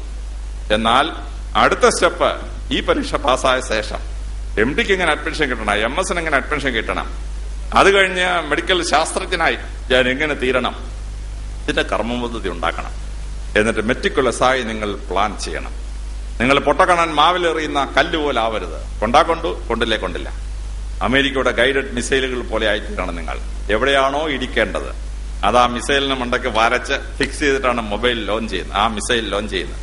അവൻ ഇടിക്കേണ്ടടുത്ത് ഇടിച്ചു കഴിഞ്ഞ് മാത്രമേ ആ മിസൈൽ സ്റ്റോപ്പ് ചെയ്യുള്ളൂ. നിങ്ങൾ ഓരോരുത്തരും ഈ ഗൈഡഡ് മിസൈൽ പോലെ ലക്ഷ്യബോധത്തിലേക്ക് പോയിക്കൊണ്ടിരിക്കണം. ആ ലക്ഷ്യബോധം വരുമ്പോൾ എന്താണ് ഒബ്സ്ട്രക്ഷൻ എന്ന് നിങ്ങൾ കണ്ടെത്താനായി നിങ്ങൾക്ക് കഴിഞ്ഞിരിക്കണം. മലയാളത്തിൽ പ്രസിദ്ധമായ ഒരു കഥയുണ്ട്. വിറകുകെട്ടുകാരന്റെ മകൾ എന്നാണ് ആ കഥയുടെ പേര്. ഒരു വിറകുകെട്ടുകാരനുണ്ടായിരുന്നു, അയാൾക്ക് സുന്ദരിയായ ഒരു മകളുണ്ടായിരുന്നു. പല ആളുകൾ ഈ മകളെ കല്യാണം കഴിക്കാൻ വരും. ഈ വിറകുകെട്ടുകാരൻ ഒരു ടെസ്റ്റ് ഇട്ട് കൊടുക്കും, അതിൽ പരാജയപ്പെടും. ഒരു ദിവസം വളരെ സുമുഖനായ ഒരു ചെറുപ്പക്കാരനെ വീട്ടിലേക്ക് വന്നു. അങ്ങയുടെ മകളെ വിവാഹം കഴിക്കാൻ ആഗ്രഹിക്കുന്നു. വിറകുകെട്ടുകാരൻ പറഞ്ഞു, ആ മുറ്റത്തെ വിറകൊന്ന് കീറി കാണിക്കണമെന്ന് പറഞ്ഞു. എല്ലാ അമ്മായിപ്പന്റെ ആഗ്രഹം തന്നേക്കാൾ മിടുക്കനായിരിക്കണം മരുമകൻ എന്നാണ്. നിങ്ങൾ ചെമ്മീൻ എന്ന സിനിമ കണ്ടിട്ടുണ്ടോ? ചെമ്പൻകുഞ്ഞ് പറയുകയാണ്, എന്നേക്കാൾ വലിയ തുഴക്കാരനെ മാത്രമേ ഞാൻ കറുത്തമ്മയെ കല്യാണം കഴിച്ചു കൊടുക്കുള്ളൂ. അവസാനം ചെമ്പൻകുഞ്ഞിനെ പളനി തോപ്പിച്ചു തുഴയിൽ. ആ പളനിക്ക് കറുത്തമ്മയെ കല്യാണം കഴിച്ചു കൊടുത്തു. കറുത്തമ്മയ്ക്ക് ഒരു മുസ്ലിം പയ്യനോട് പ്രേമമായിരുന്നു. Fr.റിയായി ചെമ്മീൻ, അത് പോട്ടെ. അപ്പോൾ എല്ലാ അമ്മായിപ്പന്റെ ആഗ്രഹമാണ് തന്നേക്കാൾ മിടുക്കനായിരിക്കണം മരുമകൻ എന്ന് പറയുന്നത്. അത് കാരണം ഇവന്റെ ആഗ്രഹം തന്നേക്കാൾ ഭംഗിയായിട്ട് വിറക് കിട്ടുന്ന ഒരാളായിരിക്കണം മകൾ എന്നാണ് ഈ അമ്മായിപ്പനായ വിറക് കിട്ടുകാരന്റെ ആഗ്രഹം. അവൻ പറഞ്ഞു, ടെസ്റ്റ് അതാണ്, ഞാൻ ചെയ്യാം. അവൻ ആ മഴുവെടുത്ത് തറയിൽ ആഞ്ഞൊന്ന് കുത്തി. ഇതിനാണ് ഈ മഴുവിന്റെ ഇരുമ്പ് ഭാഗവും തടി ഭാഗവും ശരിക്കും ജോയിൻ ചെയ്തിട്ടുണ്ടെന്ന് കണ്ടുപിടിക്കാൻ വേണ്ടിയാണ്. അത് യോജിച്ചിരിക്കുകയാണെന്ന് മനസ്സിലാക്കിയപ്പോൾ അവൻ ആ മഴു ഉച്ചൂത്തിനെ എടുത്തു. എന്നിട്ട് തള്ളവിരൽ കൊണ്ട് മഴുവിന്റെ മൂർച്ച പരിശോധിച്ചു. കാരണം ഒരു മഴുവിന്റെ മൂർച്ച പരിശോധിക്കാൻ പറ്റിയ 2 സാധനങ്ങളുടെ നമ്മുടെ ശരീരത്തിലുള്ളൂ. ഒന്ന് നമ്മുടെ പല്ലാണ്, ഒന്ന് നമ്മുടെ നഖമാണ്. പല്ലുകൊണ്ട് മൂർച്ച പരിശോധിക്കാൻ പോയാൽ ചിലപ്പോൾ ചുണ്ട് ബാക്കി ഉണ്ടാവില്ല. അതുകൊണ്ടാണ് നഖം വെച്ച് മൂർച്ച പരിശോധിക്കുന്നത്. മൂർച്ച ഉള്ളതാണെന്ന് മനസ്സിലാക്കിയപ്പോൾ അവൻ നടന്ന് ആ മഴുവുമായി ആ തടി കിടക്കുന്ന സ്ഥലത്ത് വന്ന് ആ തടിക്ക് ആഞ്ഞൊരു ചവിട്ട് വെച്ചു കൊടുത്തു. ഫിസിക്സിന്റെ ഭാഷയിൽ പറഞ്ഞാൽ സ്റ്റേബിൾ ഇക്വിലിബ്രിയം ഉണ്ടോ എന്ന് പരിശോധിക്കാൻ വേണ്ടിയാണ്. ഈ തടി തറയിൽ ഉറച്ചു കിടക്കുന്നുണ്ടോ എന്ന് പരിശോധിക്കാൻ വേണ്ടിയാണ്. ഉറച്ചാണെന്ന് എനിക്ക് മനസ്സിലായി. ഉടനെ അയാൾ മേപ്പോട്ട് നോക്കി വല്ല വൃക്ഷത്തിന്റെ ശാഖകൾ നിൽപ്പുണ്ട്. ഈ ആഞ്ഞ് മഴുവെടുത്ത് വെട്ടുമ്പോൾ അതിൽ തട്ടി ഈ ഇരുമ്പ് ഭാഗം മഴുവിൽ നിന്ന് വേർപെട്ട് നമ്മുടെ തലയിൽ വന്ന് വീണാലേ നമ്മൾ ആപ്പിൾ തിന്നാൻ വേണ്ടി 2 കഷ്ണം ആപ്പിൾ ആക്കുന്നുള്ളത് നമ്മുടെ തല 2 കഷ്ണമായിപ്പം അതൊന്നില്ല എന്നൊക്കെ മനസ്സിലായി. അത് കഴിഞ്ഞ് അയാൾ വന്ന് തടിയെ സൂക്ഷിച്ച് പരിശോധിച്ചു. അപ്പോൾ വലത്തോട്ടൊരു ശാഖ. അദ്ദേഹം നേരെ ഇടതുവശത്ത് വന്നു നിന്ന ശേഷം വലത്തോട്ടുള്ള ശാഖയ്ക്ക് ഒരൊറ്റ വെട്ടുവെച്ചു. കാരണം വലതുവശത്ത് നിന്നുകൊണ്ട് വലതുവശത്തെ ശാഖ വെട്ടിയാൽ പണ്ട് കാളിദാസൻ ഇരിക്കുന്ന ശാഖ മുറിച്ചിട്ട് ശാഖയോടൊപ്പം താഴെ വന്ന് വീണുപോലെ ഇരിക്കും. അതുകൊണ്ട് ഇടതുവശത്ത് വന്ന ശേഷം ഒറ്റ വെട്ടിന് ആ ഭാഗം മുറിച്ചു മാറ്റി. അപ്പോൾ വീട്ടിൽ നിന്നൊരു ശബ്ദം കേട്ടു, എന്റെ മകൾ നിനക്കുള്ളതാകുന്നു. ഇതാണ് ചെറുകഥ. ഈ ചെറുകഥ എന്ന് പറയുന്നത് നമ്മൾ അറിഞ്ഞിരിക്കേണ്ട ഒരു പാഠമാണ്. നമ്മൾ എന്തെങ്കിലും ഒരു കാര്യം ചെയ്യാൻ തീരുമാനിച്ചാൽ, നിങ്ങളൊരു ലക്ഷ്യബോധമിട്ടാൽ അവിടെ ചെല്ലുന്നതിന് തടസ്സം എന്തൊക്കെയാണെന്ന് നിങ്ങൾ മനസ്സിലാക്കിയിരിക്കണം. ആ തടസ്സങ്ങളെ ഒന്നൊന്നായി മുൻകൂട്ടി കണ്ട ശേഷം നിങ്ങൾക്ക് ആ തടസ്സങ്ങളെ വെട്ടി മാറ്റി മുമ്പോട്ട് പോകാനായി കഴിഞ്ഞിരിക്കണം. അത് നിങ്ങൾ എപ്പോൾ നേടിയെടുക്കുന്നു, അപ്പോഴാണ് നിങ്ങൾ ജീവിത വിജയത്തിന്റെ രണ്ടാമത്തെ പാഠം നേടിയെടുക്കുന്നത്. ജീവിതത്തിൽ വിജയം വരിച്ചവരുടെ മൂന്നാമതൊരു കഴിവുണ്ട്. അത് എബിലിറ്റി ടു വർക്ക് ഹാർഡ് എന്ന് പറയുന്ന. ജീവിതത്തിൽ വിജയം വരിച്ചവരൊക്കെ കഠിനാധ്വാനം ചെയ്യുന്ന ആൾക്കാരാണ്. ഉറങ്ങുന്നവരല്ല, കഠിനാധ്വാനം ചെയ്യുന്നവരാണ്. ഇംഗ്ലീഷ് ഭാഷയിൽ പറയും there is no shortcut to success. വിജയത്തിലേക്ക് ഒരു കുറുക്കുവഴിയില്ല. വിജയത്തിലേക്ക് ലോങ് റൂട്ടിൽ കൂടെ കടന്നു പോവുക മാത്രമേ നിവർത്തിയുള്ളൂ. Burning the mid night oil. Mid night oil അന്ന് ഇലക്ട്രിസിറ്റി ഒന്നുമില്ല. രാത്രി മുഴുവൻ ഉറക്കമുളച്ചിരുന്ന് പഠിക്കണം. അതുകൊണ്ടാണ് സ്കൂളുകളിൽ മഹാന്മാരെ പറ്റി ഒരു കവി നമ്മളെ പഠിപ്പിച്ചിട്ടുണ്ട്. The heights that great men reached and kept are not attained by sudden flight. They, while their companions slept, were toiling upwards in the night. മഹാന്മാരൊക്കെ ഉണ്ടല്ലോ, രാത്രിയുടെ യാമങ്ങളിൽ നിന്ന് പഠിച്ചവരാണ്. അവർക്ക് രാത്രിയും പകലും തമ്മിൽ ഒരു വ്യത്യാസമില്ല. മഹാന്മാരായ ആളുകൾക്ക് സെക്കൻഡ് സാറ്റർഡേയും സൺഡേയും മൺഡേയും തമ്മിൽ യാതൊരു വ്യത്യാസമില്ല. കഠിനാധ്വാനം ചെയ്യും, എങ്കിൽ മാത്രമേ ജീവിതത്തിൽ വിജയം വരിക്കാൻ പറ്റൂ. ഞാൻ മാർഗവൻസ് കോളേജിൽ പഠിക്കുമ്പോൾ എന്റെ കൂടെ 3 പേരുണ്ട് എന്റെ മുറിയിൽ. 10:10 ആകുമ്പോൾ ഇവന്മാർ പറയും, അലക്സ ഞങ്ങൾ ഉറങ്ങാൻ പോവാണ്. ഞാൻ പറഞ്ഞ ഉറങ്ങിക്കോ. വെളുപ്പിന് 5:30 മണിയാകുമ്പോൾ ഒരു ബെഡ്ഷീറ്റൊക്കെ ഇങ്ങനെ വലിച്ചു മാറ്റി പൊങ്ങി വരുമ്പോൾ ഞാനിരുന്ന് വായിച്ചുകൊണ്ടിരിക്കുകയാണ്. അലക്സ് ഉറങ്ങിയില്ല രാത്രി. ഞാൻ പറഞ്ഞില്ലോടോ, പുസ്തകം മുഴുവൻ ഞാൻ വായിച്ചു കഴിഞ്ഞു, നോട്ടും തയ്യാറാക്കി കഴിഞ്ഞു. എത്രയോ ഉറക്കമുളച്ച രാത്രികൾ, ഹൺഡ്രഡ്സ് ഓഫ് സ്ലീപ്ലെസ് നൈറ്റ്സ്. അതല്ലാതെ ജീവിതത്തിന് ഒരു കുറുക്കുവഴിയും ഇല്ല. കഠിനാധ്വാനം ചെയ്യാനുള്ള കപ്പാസിറ്റി വേണം. അങ്ങനെ ലോങ് അവേഴ്സ് വർക്ക് ചെയ്യണം. റോമ പട്ടണം കാണാൻ വേണ്ടി വിശാലമായ റോമ സാമ്രാജ്യത്തിന് ആളുകൾ റോമിലേക്ക് വരും. എന്നിട്ട് അവർ പറയും, oh what A great Coliseum, what A great town, magnificent loans. അപ്പൊ റോമാക്കാര് ചിരിച്ചുകൊണ്ട് ഈ ആളുകളോട് പറഞ്ഞൊരു സെന്റൻസ് ഉണ്ട്, hey mister, Rome was not built in A day. ഇത് ഒരു ദിവസം കൊണ്ട് ഉണ്ടാക്കിയല്ലോ. റോമ പട്ടണം ഉണ്ടാക്കാൻ 770 വർഷം പണിഞ്ഞു. എന്നിട്ടാണ് റോമ പട്ടണം ഉണ്ടായത്. 770 years ഓഫ് ഹാർഡ് വർക്ക്. അങ്ങനെ മാത്രമേ ജീവിതത്തിൽ വിജയം വരിക്കാൻ പറ്റുള്ളൂ. അതുകൊണ്ട് കഠിനാധ്വാനം ചെയ്യാനുള്ള കപ്പാസിറ്റി വേണം. ലക്ഷ്യത്തിൽ എത്തുന്നത് വരെ കഠിനാധ്വാനം ചെയ്യണം. 4-മതായി ജീവിതത്തിൽ വിജയം വരിച്ചെന്നൊരു ക്വാളിറ്റി ഉണ്ട്. The divine voice that sings in your heart. ഹൃദയത്തിൽ ഈശ്വരന്റെ ശബ്ദം, പ്രാർത്ഥനയുടെ ശബ്ദം ജീവിതത്തിൽ വിജയം വരിക്കുന്നവർക്കെല്ലാം ഉള്ള ഒരു സംഭവമാണ്. നമ്മൾ എത്ര കഴിവുള്ളവരായിക്കോട്ടെ, ജീവിതത്തിൽ വിജയം വരിക്കണമെങ്കിൽ ഈശ്വരാധീനം എന്നൊരു സംഗതി വേണം. ദൈവത്തിന്റെ കരുണ എന്നൊരു സംഭവം വേണം. ഫ്രഞ്ച് ചക്രവർത്തിയായിരുന്ന നെപ്പോളിയൻ ബോണപ്പാർട്ട്, അദ്ദേഹം 62 യുദ്ധം ചെയ്തു. 60 യുദ്ധം അദ്ദേഹം ജയിച്ചു. 2 യുദ്ധം അയാൾ തോറ്റിട്ടുള്ളൂ. ഒന്ന് ബാറ്റിൽ ഓഫ് ലീപ്സിക്, അത് കഴിഞ്ഞപ്പോൾ അദ്ദേഹത്തെ എൽബാ ദ്വീപിലേക്ക് നാട് കടത്തി. അത് കഴിഞ്ഞ് ബാറ്റിൽ ഓഫ് വാട്ടർലൂ അയാൾ തോറ്റു. അത് കഴിഞ്ഞ് അയാളെ ഹെലന ദ്വീപിലേക്ക് നാട് കടത്തി. ഹെലന ദ്വീപിൽ അത് അദ്ദേഹം ഇരിക്കുമ്പോൾ പത്രക്കാർ വന്ന് നെപ്പോളിയനോട് ചോദിച്ചു, ഭാവിയിലെ യുവജനങ്ങൾക്ക് വേണ്ടി അങ്ങേക്ക് എന്തെങ്കിലും സന്ദേശം കൊടുക്കാനുണ്ടോ? നെപ്പോളിയൻ പറഞ്ഞു, ability is nothing without opportunity. Ability is nothing. ഒരു മനുഷ്യന് സ്വതവേയുള്ള കഴിവുണ്ടല്ലോ, അതുകൊണ്ട് മാത്രം ഒരു മനുഷ്യനും വിജയിക്കുകയില്ല. Without opportunity. ദൈവം അവസരങ്ങൾ ഒരുക്കിയാൽ മാത്രമേ നമ്മൾക്ക് ജീവിതത്തിൽ വിജയം വരിക്കാൻ പറ്റൂ. നെപ്പോളിയൻ പറയുന്നതാണ്. ആ അവസരം നമുക്ക് ഒരുക്കി തരുന്നത് ഈശ്വരന്റെ വലിയ കരുണയാണ്. 1769 നെപ്പോളിയൻ ജനിക്കുന്നത്. അതിന് 5 കൊല്ലം മുമ്പ് ഫ്രഞ്ചുകാര് കോഴ്സിക്ക ദ്വീപ് പിടിച്ചടക്കി. അതുകൊണ്ട് ഫ്രഞ്ചുകാരനായി മാറി നെപ്പോളിയൻ. നെപ്പോളിയന് ഫ്രഞ്ച് സൈന്യത്തിൽ കയറാൻ പറ്റി. നെപ്പോളിയൻ ഫ്രാൻസിന്റെ സർവ്വസൈന്യാധിപനായി. അദ്ദേഹം ഫ്രാൻസിന്റെ ചക്രവർത്തിയായി. അദ്ദേഹം ജനിക്കുന്നതിന് മുമ്പ് ഫ്രാൻസിന് കോഴ്സിക്ക പിടിച്ചടക്കണ്ടെന്നാണ് തോന്നിയിരുന്നത്. എന്ത് സംഭവിച്ചനായിരുന്നു? നെപ്പോളിയൻ എവിടത്തുമായിരുന്നു? നെപ്പോളിയൻ മിക്കവാറും കോഴ്സിക്കയിലെ മുനിസിപ്പൽ ചെയർമാനായിട്ട് ജീവിതം അവസാനിച്ചേനായിരുന്നു. He would have never become a Frenchman. He would have never become the Emperor of France. ദൈവമൊരുക്കുന്ന അവസരമാണ് നമ്മളെ വലിയ നിലകളിലൊക്കെ എത്തിച്ചേർക്കുന്നതെന്ന് നമ്മൾ മനസ്സിലാക്കണം. Michael Angelo വിശ്വപ്രസിദ്ധനായ ചിത്രകാരനും സ്കൾപ്റ്ററുമാണ്. American president Donald Trump വത്തിക്കാനിൽ ചെന്നു. മാർപ്പാപ്പ അദ്ദേഹത്തെ സിസ്റ്റൈൻ ചാപ്പലിന്റെ അവിടെ കൊണ്ടുപോയി. സിസ്റ്റൈൻ ചാപ്പലിന്റെ റൂഫ് മുഴുവൻ മൈക്കൽ ആഞ്ചലോ വരച്ച ചിത്രങ്ങളാണ്. മഹത്തായ ഡേവിഡ് മൈക്കൽ ആഞ്ചലോ കൊത്തി ഉണ്ടാക്കിയതാണ്. Madonna with a child Michael Angelo കൊത്തി ഉണ്ടാക്കിയതാണ്. പിയത്ത മൈക്കൽ ആഞ്ചലോ കൊത്തി ഉണ്ടാക്കിയതാണ്. ഡൊണാൾഡ് ട്രംപിനെ അവിടെ കൊണ്ടുവരുന്ന സിസ്റ്റൈൻ ചാപ്പലിന്റെ റൂഫ് കാണിച്ചപ്പോ നിങ്ങൾ പത്രത്തിൽ ഫോട്ടോ കണ്ടിട്ടുണ്ടാവും. ഡൊണാൾഡ് ട്രംപ് വാ പൊളിച്ച് ഇങ്ങനെ നോക്കി നിൽക്കുകയാണ്. അയാളുടെ വാ പൊളിഞ്ഞു പോയി ചിത്രങ്ങൾ കണ്ടപ്പോൾ. അത്ര ഗംഭീര ചിത്രങ്ങൾ. മൈക്കൽ ആഞ്ചലോ എങ്ങനെയാണ് മൈക്കൽ ആഞ്ചലോ ആയത്? അയാളൊരു കൽപ്പണിക്കാരന്റെ മകനായിരുന്നു, മേസൺ.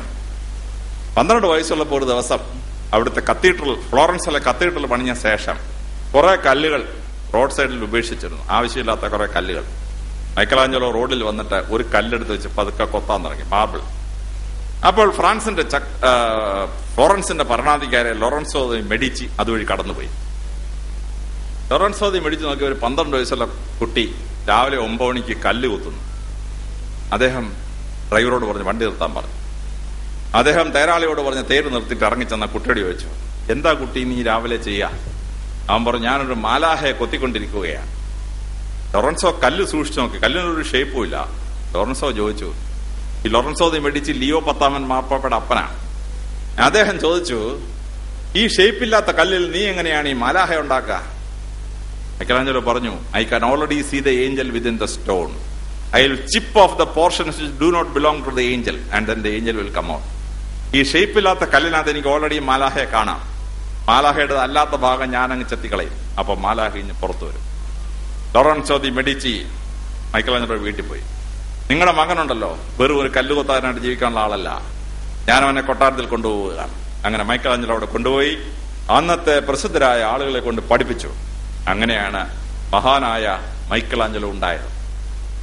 9 മണിയാകുമ്പം കൂർക്കം വലിച്ചു കിടന്ന് ഉറങ്ങാമെന്ന് പറഞ്ഞാൽ കട്ടലിനടിയിൽ പുതച്ച് കിടന്ന് ഉറങ്ങിയിരുന്നെങ്കിൽ ലോറൻസോ ദി മെഡിച്ചി മൈക്കൽ ആഞ്ചലോയെ കാണത്തില്ല. ഇനി കല്ല് കൊത്തിക്കൊണ്ടിരുന്നപ്പോൾ എത്രയോ പേർ റോഡ് സൈഡിൽ കല്ല് കൊത്തുന്നുണ്ട്, അതൊന്നും ശ്രദ്ധിക്കാതെ ഒരു 12 വയസ്സുള്ള കുട്ടി കല്ല് കൊത്തിയപ്പോൾ ആ രാജാവിനൊരു ആകർഷണം തോന്നി. അദ്ദേഹം നിർത്തി ഇറങ്ങിയത് കൊണ്ടാണ് മൈക്കൽ ആഞ്ചലോയോട് സംസാരിക്കാൻ പറ്റിയത്. പേര് വിട്ട് പോയിരുന്നെങ്കിൽ സംസാരിക്കുവോ? ഇല്ല. ഇനി രാജാവ് ചോദിച്ചപ്പം അങ്ങേക്ക് കാണാൻ വയ്യേ, ഞാൻ കല്ല് കൊത്തിക്കൊണ്ടിരിക്കുകയല്ലേ എന്നാണ് മൈക്കൽ ആഞ്ചലോ മറുപടി പറഞ്ഞിരുന്നെങ്കിൽ അയാളെ കൊണ്ടുപോകത്തില്ല. എനിക്ക് മാലാഹയെ കാണാം. മാലാഹ അതല്ലാത്ത ഭാഗം ചെത്തിക്കളയുമ്പോൾ മാലാഹ പുറത്തു വരും. ആ ബുദ്ധിപരമായി ഉത്തരം പറഞ്ഞപ്പോഴാണ് ആ രാജാവിന് ആ കുട്ടിയെ പഠിപ്പിക്കണമെന്ന് തോന്നുന്നത്. അതുകൊണ്ടാണ് മൈക്കൽ ആഞ്ചലോ നാം കാണുന്ന മൈക്കൽ ആഞ്ചലോ ആയത്. 4-5 ഭാഗത്തെങ്കിലും ദൈവം ആക്ട് ചെയ്തിരിക്കുകയാണ്. മൈക്കൽ ആഞ്ചലോ ലോറൻസോ ദി മെഡിച്ചിക്ക് അപ്പുറത്തായി ദൈവം ഒരു 4-5 ഘട്ടത്തിൽ പ്രവർത്തിച്ചത് കൊണ്ടാണ് നാം കാണുന്ന മൈക്കൽ ആഞ്ചലോ ഉണ്ടായത്. ഇല്ലെങ്കിൽ മൈക്കൽ ആഞ്ചലോ ഉണ്ടാവില്ല. ജപ്പാനെ ലോകം ജയിച്ചടക്ക രാജ്യമാക്കി മാറ്റിയത് മഹാനായ ഒരു ഷോഗൂണായിരുന്നു, പ്രധാനമന്ത്രിയായിരുന്നു.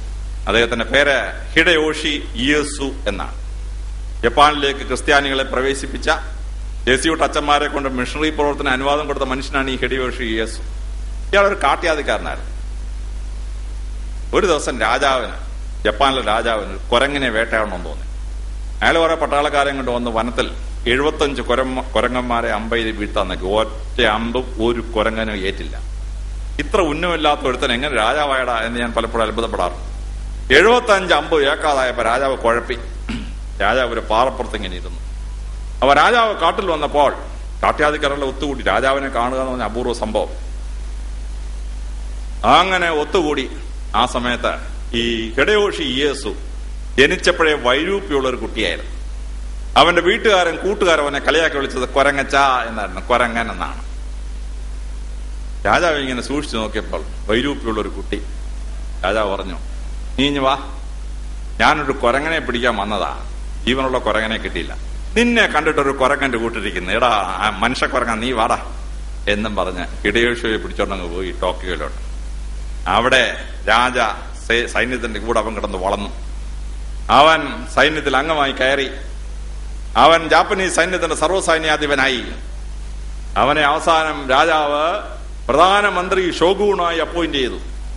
ആ ഷോഗൂണായി ഹിഡയോഷി ഇയേസു ഉണ്ടാക്കിയ മഹത്തായ ഷോഗൂണേറ്റാണ് ടോക്കുഗാവ ഷോഗൂണേറ്റ്. ആ ഷോഗൂണെ ആണ് ജപ്പാനെ ലോകശക്തിയാക്കി മാറ്റിയത്. രാജാവിന് കുരങ്ങനെ പിടിക്കണമെന്ന് തോന്നിയില്ലായിരുന്നെങ്കിൽ ഹിഡയോഷിയെ രാജാവ് കാണുമോ? 75 കുരങ്ങിൽ ഏതെങ്കിലും ഒരു കുരങ്ങൻ അമ്പേറ്റിരുന്നുവെങ്കിൽ രാജാവ് ആ കുരങ്ങനെ പിടിച്ച് കരങ്കുരങ്ങ് രസായനം ഉണ്ടാക്കി തിന്നിട്ടങ്ങ് പോയനെയാണ്. ഒരു കുരങ്ങനും അമ്പേറ്റില്ല. ഹിഡയോഷിയെ കാണാൻ ഇച്ചിരി സൗന്ദര്യമുള്ളൊരു കുട്ടിയാക്കിയാണ് ദൈവം ജനിപ്പിച്ചിരുന്നതെങ്കിൽ രാജാവിന്റെ ശ്രദ്ധ അവന്റെ മണ്ടയ്ക്ക് പതിയതില്ല. അവനൊരു കുരങ്ങന്റെ കൂട്ടി ഇരുന്നുകൊണ്ടാണ് കുരങ്ങനെ കിട്ടാത്ത രാജാവ് അവനെ ഇഞ്ഞ് വിളിച്ചു വരുത്തി കൊണ്ടുപോയത്. അപ്പോൾ ദൈവം നമ്മൾ അറിയാത്ത മാർഗത്തിലൂടെ നമ്മുടെ ജീവിതത്തിൽ ഇങ്ങനെ പ്രവർത്തിച്ചുകൊണ്ടിരിക്കും. ആ പ്രവർത്തിക്കുന്ന സമയത്താണ് അത്ഭുതകരമായ കാര്യങ്ങൾ ചെയ്യാനായിട്ട് നമുക്ക് അവസരം ഒരുങ്ങുന്നത്. നിങ്ങൾ ഓരോരുത്തരും ആ അത്ഭുതകരമായ അവസരങ്ങൾക്ക് വേണ്ടി പ്രത്യേകമായി പ്രാർത്ഥിക്കണം. ആ അവസരങ്ങൾ ഈശ്വരൻ ഒരുക്കിത്തരും. നിങ്ങൾ ജീവിത വിജയത്തിലേക്ക് എത്തിച്ചേരും. നമ്മുടെ പ്രസിഡന്റായിരുന്നു APJ അബ്ദുൽ കലാം. അബ്ദുൽ കലാമിന്റെ പുസ്തകങ്ങൾ നിങ്ങൾ വായിച്ചിരിക്കേണ്ട പുസ്തകങ്ങളാണ്.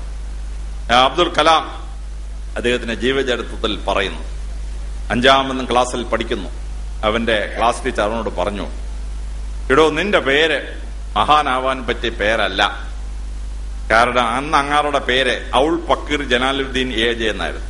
ഈ ഔൾ പക്കീർ ജലാലുദ്ദീൻ വായി കൊള്ളത്തില്ല. അതുകൊണ്ട് നീ എന്ത് ചെയ്യണം, നിന്റെ ഈ പേര് ഇനിഷ്യലാക്കി മാറ്റണം. ക്ലാസ് ടീച്ചർ അദ്ദേഹത്തിന്റെ റെക്കോർഡ്സ് തിരുത്തി ഔൾ പക്കീർ ജലാലുദ്ദീൻ ഉള്ളത് APJ എന്നാക്കി. അദ്ദേഹത്തിന് ഇനിഷ്യലായിരുന്നു AJ, അതങ്ങ് എക്സ്പാൻഡ് ചെയ്ത് അബ്ദുൽ കലാം. അപ്പൊ അബ്ദുൽ കലാം എന്ന് പറയുമ്പോൾ ഒരു കാമ്പോജി രാഗം പോലെയാണ്, ഒരു ആരോഹണം ഒരു അവരോഹണം. അബ്ദുൽ കലാം പറയാനൊരു രസമാണ്. യൗൾ പക്കീർ ജലാലുദ്ദീൻ AJയെ APJ അബ്ദുൽ കലാം ആക്കിയില്ലായിരുന്നുവെങ്കിലുണ്ടല്ലോ അദ്ദേഹം നാം കാണുന്ന മഹാനാവുമോ എന്ന് സംശയം. അവന്റെ സാർ അവനോട് പറഞ്ഞു, എടോ നീ രാമേശ്വരത്ത് ഒതുങ്ങാനുള്ള ആളല്ല, നീ മുഴുവൻ അറിയപ്പെടുന്ന ഒരു മനുഷ്യനാവുന്ന നിനക്ക് കഴിവുണ്ട്. അതുകൊണ്ട് നീ എന്ത് ചെയ്യണം, മദ്രാസിൽ പോയി പഠിക്കണം. അബ്ദുൽ കലാം പറഞ്ഞു, പൊന്നു സാറേ, ഞാൻ എല്ലാ ദിവസവും രാവിലെ പത്രം കൊണ്ട് വീടുകളിലിടും. അപ്പൊ എനിക്ക് 1 രൂപ കിട്ടും ഒരു വീട്ടിൽ നിന്ന്. അതുകൊണ്ടാണ് ഞാൻ പഠിക്കുന്നത്. എന്റെ വീടിന്റെ ആകെ വരുമാനം ഒരു ബോട്ടാണ്. ഞാൻ ഈ ക്ലാസ് കഴിഞ്ഞു പോയി ആ ബോട്ട് ഓടിക്കും. അതിനകത്ത് കിട്ടുന്ന പൈസ കൊണ്ടാണ് ഞാൻ എന്റെ കുടുംബത്തെ പോറ്റുന്നത്. അതുകൊണ്ട് എനിക്ക് മദ്രാസിലൊന്നും പഠിക്കാൻ പറ്റിയല്ല. അദ്ദേഹത്തിന്റെ ഭാഗ്യത്തിനോ ദൗർഭാഗ്യത്തിനോ ആ ബോട്ട് അങ്ങ് മുങ്ങിപ്പോയി, കടലിൽ പോയി. അവിടെ അദ്ദേഹത്തെ മദ്രാസിലിടാനൊരു തീരുമാനമുണ്ടായി. MIT വിട്ട് പഠിപ്പിച്ചു. അബ്ദുൽ കലാം എന്ന മനുഷ്യന്റെ ആരംഭമായി മാറി. അവരെ സംബന്ധിച്ചിടത്തോളം ഏറ്റവും വലിയ ട്രാജഡി ആയിരുന്നു ബോട്ട് മുങ്ങിയത്. പക്ഷെ ആ ട്രാജഡിയിൽ നിന്നാണ് ദൈവം തന്റെ അത്ഭുതകരമായ പ്രവൃത്തി തുടങ്ങുന്നത്. അങ്ങനെ ബോട്ട് മുങ്ങിയോണ്ട് മാത്രമാണ് MIT വിട്ട് അബ്ദുൽ കലാമിനെ പഠിപ്പിച്ചത്. അബ്ദുൽ കലാമിന്റെ ജീവിതത്തിലെ വലിയൊരു സംഭവം റെക്കോർഡ് ചെയ്യപ്പെട്ടിട്ടുണ്ട്. അദ്ദേഹത്തിന്റെ മുത്തച്ഛൻ അവിടെ ബോട്ട് ഓടിക്കുന്ന ഒരാളായിരുന്നു. രാമേശ്വരം ക്ഷേത്രത്തിലെ വിഗ്രഹം ഓരോ വർഷവും ഒരു ദിവസം 200 മീറ്റർ കടലിൽ കൂടെ കൊണ്ടുപോയി ഒരു ദ്വീപിൽ, തൊട്ടടുത്ത് ദ്വീപിൽ വെച്ച് പ്രാർത്ഥന നടത്തിട്ട് തിരിച്ചു കൊണ്ടുവരും. അങ്ങനെ അബ്ദുൽ കലാമിന്റെ മുത്തച്ഛൻ ഈ ബോട്ടിൽ പൂജാരിമാരോടൊപ്പം വിഗ്രഹം കൊണ്ടുപോവുകയായിരുന്നു. പെട്ടെന്നൊരു തിര വന്നു, ബോട്ട് മറിയാൻ തുടങ്ങി, വിഗ്രഹം വെള്ളത്തിൽ വീണു. അന്ന് 200 അടി താഴ്ചയുള്ള വെള്ളത്തിൽ താഴെ പോയ ആ വിഗ്രഹം പൊക്കിയെടുക്കാൻ പറ്റിയ ഒരു ടെക്നോളജി ഒന്നും കണ്ടുപിടിച്ചിട്ടില്ല. അബ്ദുൽ കലാമിന്റെ മുത്തച്ഛൻ എടുത്ത് വെള്ളത്തിൽ ചാടിയ ജീവൻ പണയപ്പെടുത്തി 10 അടി താഴെ വെച്ചിട്ട് വിഗ്രഹം അടി കൊണ്ട് താങ്ങി. എന്നിട്ട് ഒരു ക്രമത്തിൽ മേളിൽ കൊണ്ടുവന്ന് ബോട്ടിനകത്തോട്ട് കൊടുത്തിട്ട് വീണ്ടും അയാൾ വെള്ളത്തിൽ പോയി. എന്നിട്ട് പിന്നെ രണ്ടാമത് തിരിച്ചു വന്ന് ശ്വാസം എടുത്താൽ രക്ഷപ്പെട്ടു. ആ പൂജാരി പറഞ്ഞു, ഈശ്വരനെ രക്ഷിക്കാൻ വേണ്ടി, നീ ഒരു ഹിന്ദു അല്ല, നീ ഒരു മുസ്ലിമാണ്. പക്ഷെ ഈശ്വര വിഗ്രഹം രക്ഷിക്കാൻ വേണ്ടി നീ നിന്റെ ജീവൻ തൃണവൽക്കരിച്ച് ഈ അധ്വാനം ചെയ്ത് ഈ വിഗ്രഹത്തെ രക്ഷിച്ചു. നിന്റെ സന്തതി പരമ്പരയ്ക്ക് രാമേശ്വരത്തെ ദേവൻ അനുഗ്രഹം കൊടുക്കും. പ്രസിദ്ധരായ മനുഷ്യൻ നിന്റെ സന്തതി പരമ്പരയിൽ ജനിക്കും. കൊച്ചുമോൻ ജനിച്ചു, അവൻ ഇന്ത്യയുടെ പ്രസിഡന്റായി. ഈശ്വരനെ സേവിക്കുന്നവന് ദൈവം അത്ഭുതകരമായ അനുഗ്രഹങ്ങൾ സന്തതി പരമ്പരയിലൂടെ നൽകിക്കൊണ്ടിരിക്കുക. ഒരു ജീവിതത്തിൽ മാത്രമല്ല, സന്തതി പരമ്പരകളിലൂടെ നൽകിക്കൊണ്ടിരിക്കും എന്നുള്ളതാണ്. അബ്ദുൽ കലാമിന്റെ ജീവിതത്തിൽ നിങ്ങൾ ഒരുപാട് കാര്യങ്ങൾ പഠിക്കണം. ജീവിതത്തിൽ വിജയം വരിക്കാനുള്ള നിങ്ങൾ ഓരോരുത്തരും 2-3 മാത്രം ഞാൻ പറയാം. അബ്ദുൽ കലാം, സതീഷ് ധവാൻ അന്നത്തെ ഡയറക്ടർ അബ്ദുൽ കലാമിനെ റോക്കറ്റ് നിർമ്മിക്കാനായി ഏൽപ്പിച്ചു. അങ്ങനെ റോക്കറ്റ് നിർമ്മിച്ച് അത് വിക്ഷേപിച്ചു. റോക്കറ്റ് നേരെ കടലിൽ പോയി വീണു. അബ്ദുൽ കലാം രാജിക്കത്ത് എഴുതി, സതീഷ് ധവാന്റെ അടുത്ത് കൊണ്ടുവിട്ടു. സാറേ, റോക്കറ്റ് കടലിൽ പോയി, ഞാൻ ജോലി രാജിവെക്കുകയാണ്, ഞാൻ പോവാണ്. സതീഷ് ധവാൻ പറഞ്ഞു, എന്റെ കലാമേ, ഇതിനു മുമ്പ് എത്രയോ റോക്കറ്റ് കടലിൽ പോയിരിക്കുന്നു, ഇനി നമ്മൾ എത്രയോ റോക്കറ്റ് കടലിൽ കളയാൻ പോകുന്നു, ഇതിനുവേണ്ടി നീ എന്തിനാ രാജിവെക്കുന്നത്? അദ്ദേഹം രാജിക്കത്ത് കീറി ബാസ്ക്കറ്റിലിട്ട് എന്നോട് വന്ന് നീ അടുത്ത റോക്കറ്റ് ഉണ്ടാക്കാൻ പറഞ്ഞു. അടുത്ത റോക്കറ്റ് ഉണ്ടാക്കി, അത് ശൂന്യാകാശത്തിലേക്ക് പോയി. സതീഷ് ധവാൻ മീറ്റിംഗ് വിളിച്ചു, പത്രസമ്മേളനം. ഈ വിജയത്തിന്റെ ശില്പി എന്റെ കൂടെ ജോലി ചെയ്യുന്ന അബ്ദുൽ കലാം എന്ന ഒരു ചെറുപ്പക്കാരനാണ്. അന്നാണ് ചരിത്രത്തിൽ ആദ്യമായി നമ്മൾ ഈ പേര് കേൾക്കുന്നത്. 1969 പേരാദ്യം ഈ ലോകം കേട്ടത് ഈ സതീഷ് ധവാൻ ഈ പ്രസ്താവന ഇറക്കിയപ്പോഴാണ്. അബ്ദുൽ കലാം പറയുന്നു, ഫെയിൽ എന്ന വാക്കിന്റെ full form first attempt in learning. Fail എന്ന് പറഞ്ഞാൽ പരാജയമല്ല, ഫസ്റ്റ് അറ്റംപ്റ്റ് ഇൻ ലേണിംഗ്, പഠിക്കാനുള്ളതിന്റെ ആദ്യത്തെ സ്റ്റെപ്പാണ്. നിങ്ങൾ ഓരോരുത്തരും വിജയശീലയാളിതമായി നീറ്റ് പാസ്സായി, അല്ലെങ്കിൽ മത്സര പരീക്ഷ പാസ്സായി, മെഡിക്കൽ കോളേജ് അഡ്മിഷൻ കിട്ടി, എഞ്ചിനീയറിംഗ് കോളേജ് അഡ്മിഷൻ കിട്ടി, വലിയ വലിയ അഡ്മിഷൻ കിട്ടി. പക്ഷെ നിങ്ങൾക്ക് എപ്പോഴും ജയിക്കാൻ പറ്റില്ല. ചില പരീക്ഷ നിങ്ങൾ തോക്കും. ലോകത്തിൽ 100% വിജയിച്ച ഒരു മനുഷ്യന് ഇതുവരെ ഉണ്ടായിട്ടില്ല. നിങ്ങൾക്ക് പരീക്ഷയെ തോറ്റെന്നിരിക്കും. ആ പരീക്ഷയെ തോക്കുമ്പോൾ അത് ഫെയിലർ ആണ് എന്ന് ധരിച്ച് നിങ്ങൾ ഭഗ്നാശയരാവരുത്. ഫസ്റ്റ് അറ്റംപ്റ്റ് ഇൻ ലേണിംഗ് ആണ്. ഇനി എഴുതടോ ഈ പരീക്ഷ. സപ്ലി ആയി കഴിഞ്ഞാൽ ഉടനെ പേടിച്ച് കളയരുത്. സപ്ലി പരീക്ഷ അടുത്ത തവണ എഴുതി പാസ്സാവും. അങ്ങനെ ശ്രീലാളിതമായി ജയിച്ച് പോകണം. അബ്ദുൽ കലാം ഇന്ത്യക്ക് ഒരു defence research and development agency വേണം എന്ന് തീരുമാനിച്ചു. അങ്ങനെ അദ്ദേഹം ഒരു പ്രപ്പോസൽ അയച്ചു. DRDA എന്നൊരു പ്രസ്ഥാനം ഉണ്ടാക്കണം എന്നൊരു പ്രസ്താവന. Proposal Delhi government turn down ചെയ്തു. 3 ദിവസത്തേക്ക് അബ്ദുൽ കലാം ഉറങ്ങാൻ പറ്റിയില്ല. കൂട്ടുകാർ പറഞ്ഞ്, നീ എന്തിനാണ് ഈ വിഷമിക്കുന്നത്? നീ ഉറങ്ങാതിരുന്നിട്ട് വല്ല കാര്യമുണ്ടോ? നീ ആ പ്രപ്പോസൽ എടുത്ത് വായിച്ചു നോക്ക്. ഗവൺമെന്റ് നിന്നെ റിജക്ട് ചെയ്ത് 4 കാരണങ്ങളാലാണ്. അത് പരിഹരിച്ചിട്ട് പുതിയൊരു പ്രപ്പോസൽ ഉണ്ടാക്കുക. അങ്ങനെ അബ്ദുൽ കലാം അത് പ്രപ്പോസൽ വീണ്ടും തിരുത്തി ആ പ്രപ്പോസൽ ഡൽഹിയിലേക്ക് അയച്ചു. ആ പ്രപ്പോസൽ ഡിഫൻസ് മിനിസ്ട്രി അപ്രൂവ് ചെയ്തു. അന്ന് ഡിഫൻസ് മിനിസ്റ്ററുടെ ചാർജ് വഹിച്ചിരുന്നത് പ്രധാനമന്ത്രി ഇന്ദിരാഗാന്ധി തന്നെയായിരുന്നു. ഇന്ദിരാഗാന്ധി എന്ത് ചെയ്തു? ഈ എഞ്ചിനീയറെ ഡൽഹിയിലേക്ക് അയക്കാനായിട്ട് സതീഷ് ധവാനെ വിളിച്ചു പറഞ്ഞു. സതീഷ് ധവാൻ കലാമിനെ വിളിച്ച് പറഞ്ഞു, പ്രധാനമന്ത്രിക്ക് നിന്നെ കാണണം, നീ പോയി പ്രധാനമന്ത്രിയെ കാണാൻ പറഞ്ഞു. കലാം പറഞ്ഞു, എന്റെ സാറേ, എനിക്ക് സൂട്ടും കോട്ടൊന്നുമില്ല, എനിക്ക് ഡീസന്റായ വേഷമില്ല, എനിക്ക് കാലിടാൻ ഒരു ഷൂസ് ഇല്ല, പൊട്ടിപ്പറഞ്ഞ ചപ്പൽ ഇട്ടുകൊണ്ടാണ് ഞാൻ നടക്കുന്നത്, ഇതും കൊണ്ട് എങ്ങനെ പ്രധാനമന്ത്രിയെ കാണാൻ പറ്റും? സതീഷ് ധവാൻ പറഞ്ഞു, mister Kalam, you are sufficiently dressed with your success. നിന്റെ വിജയം നിനക്ക് ആവശ്യത്തിന് വേഷം തന്നിട്ടുണ്ട്, നീ പോയി പ്രധാനമന്ത്രിയെ കാണാൻ മതി. അങ്ങനെ പ്രധാനമന്ത്രിയെ കണ്ടു. ഇന്ദിരാഗാന്ധി പറഞ്ഞു, V R foaming the DRDA and you are going to B it's first director. അങ്ങനെ DRDAയുടെ ആദ്യത്തെ ഡയറക്ടറായി കലാമിനെ നിയമിച്ചു.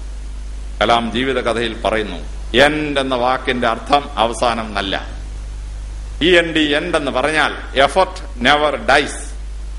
നമ്മൾ പരിശ്രമിച്ചുകൊണ്ടിരുന്നാൽ ഒരിക്കലും പരാജയം ഉണ്ടാവില്ല. നിങ്ങൾ ഓരോരുത്തരും MBBS കഴിഞ്ഞാൽ ഇപ്പൊ MDക്ക് എഴുതും. ഫസ്റ്റ് അറ്റംപ്റ്റ് കിട്ടുകയില്ല, സെക്കൻഡ് അറ്റംപ്റ്റ് ചിലപ്പോൾ കിട്ടുകയില്ല. ഭക്താശരാവാൻ പാടില്ല. There is nothing cold end. നിങ്ങൾ കഠിനാധ്വാനം ചെയ്യണം. കഠിനാധ്വാനം ചെയ്യാൽ വിജയം നിങ്ങളുടെ കൈപ്പിടിയിൽ ഈശ്വരൻ കൊണ്ട് തരും. Effort never dyes. കലാം 3ാമതൊരു വാക്കിന് ഫുൾ ഫോം കൊടുത്തിട്ടുണ്ട്, നോ. നോ എന്ന് പറഞ്ഞാൽ നെക്സ്റ്റ് ഓപ്പർച്യൂണിറ്റി, അടുത്ത അവസരം എന്നാണ് എന്റെ അർത്ഥം. കലാം പറയുന്ന 24 ഫുൾ ഫോംസ് ഉണ്ട്. ആ 24 ഫുൾ ഫോംസും നിങ്ങൾ ഓരോരുത്തരും മനസ്സിലാക്കിയിരിക്കേണ്ട ഫുൾ ഫോമാണ്. എന്റെ ഒരു ചെറിയ പ്രസംഗത്തിൽ എല്ലാം കൂടി പറയാൻ പറ്റില്ല. 3 ഉദാഹരണമായി പറഞ്ഞു എന്ന് മാത്രമേ ഉള്ളൂ. നിങ്ങൾ സമർത്ഥരാണ്. നിങ്ങൾ ഈ വലിയ വിജയം വരിച്ചതിൽ നിങ്ങളോടൊപ്പം ഈ സമൂഹവും PC തോമസ് മാഷും ഞങ്ങളും ഒക്കെ സന്തോഷിക്കുന്നു.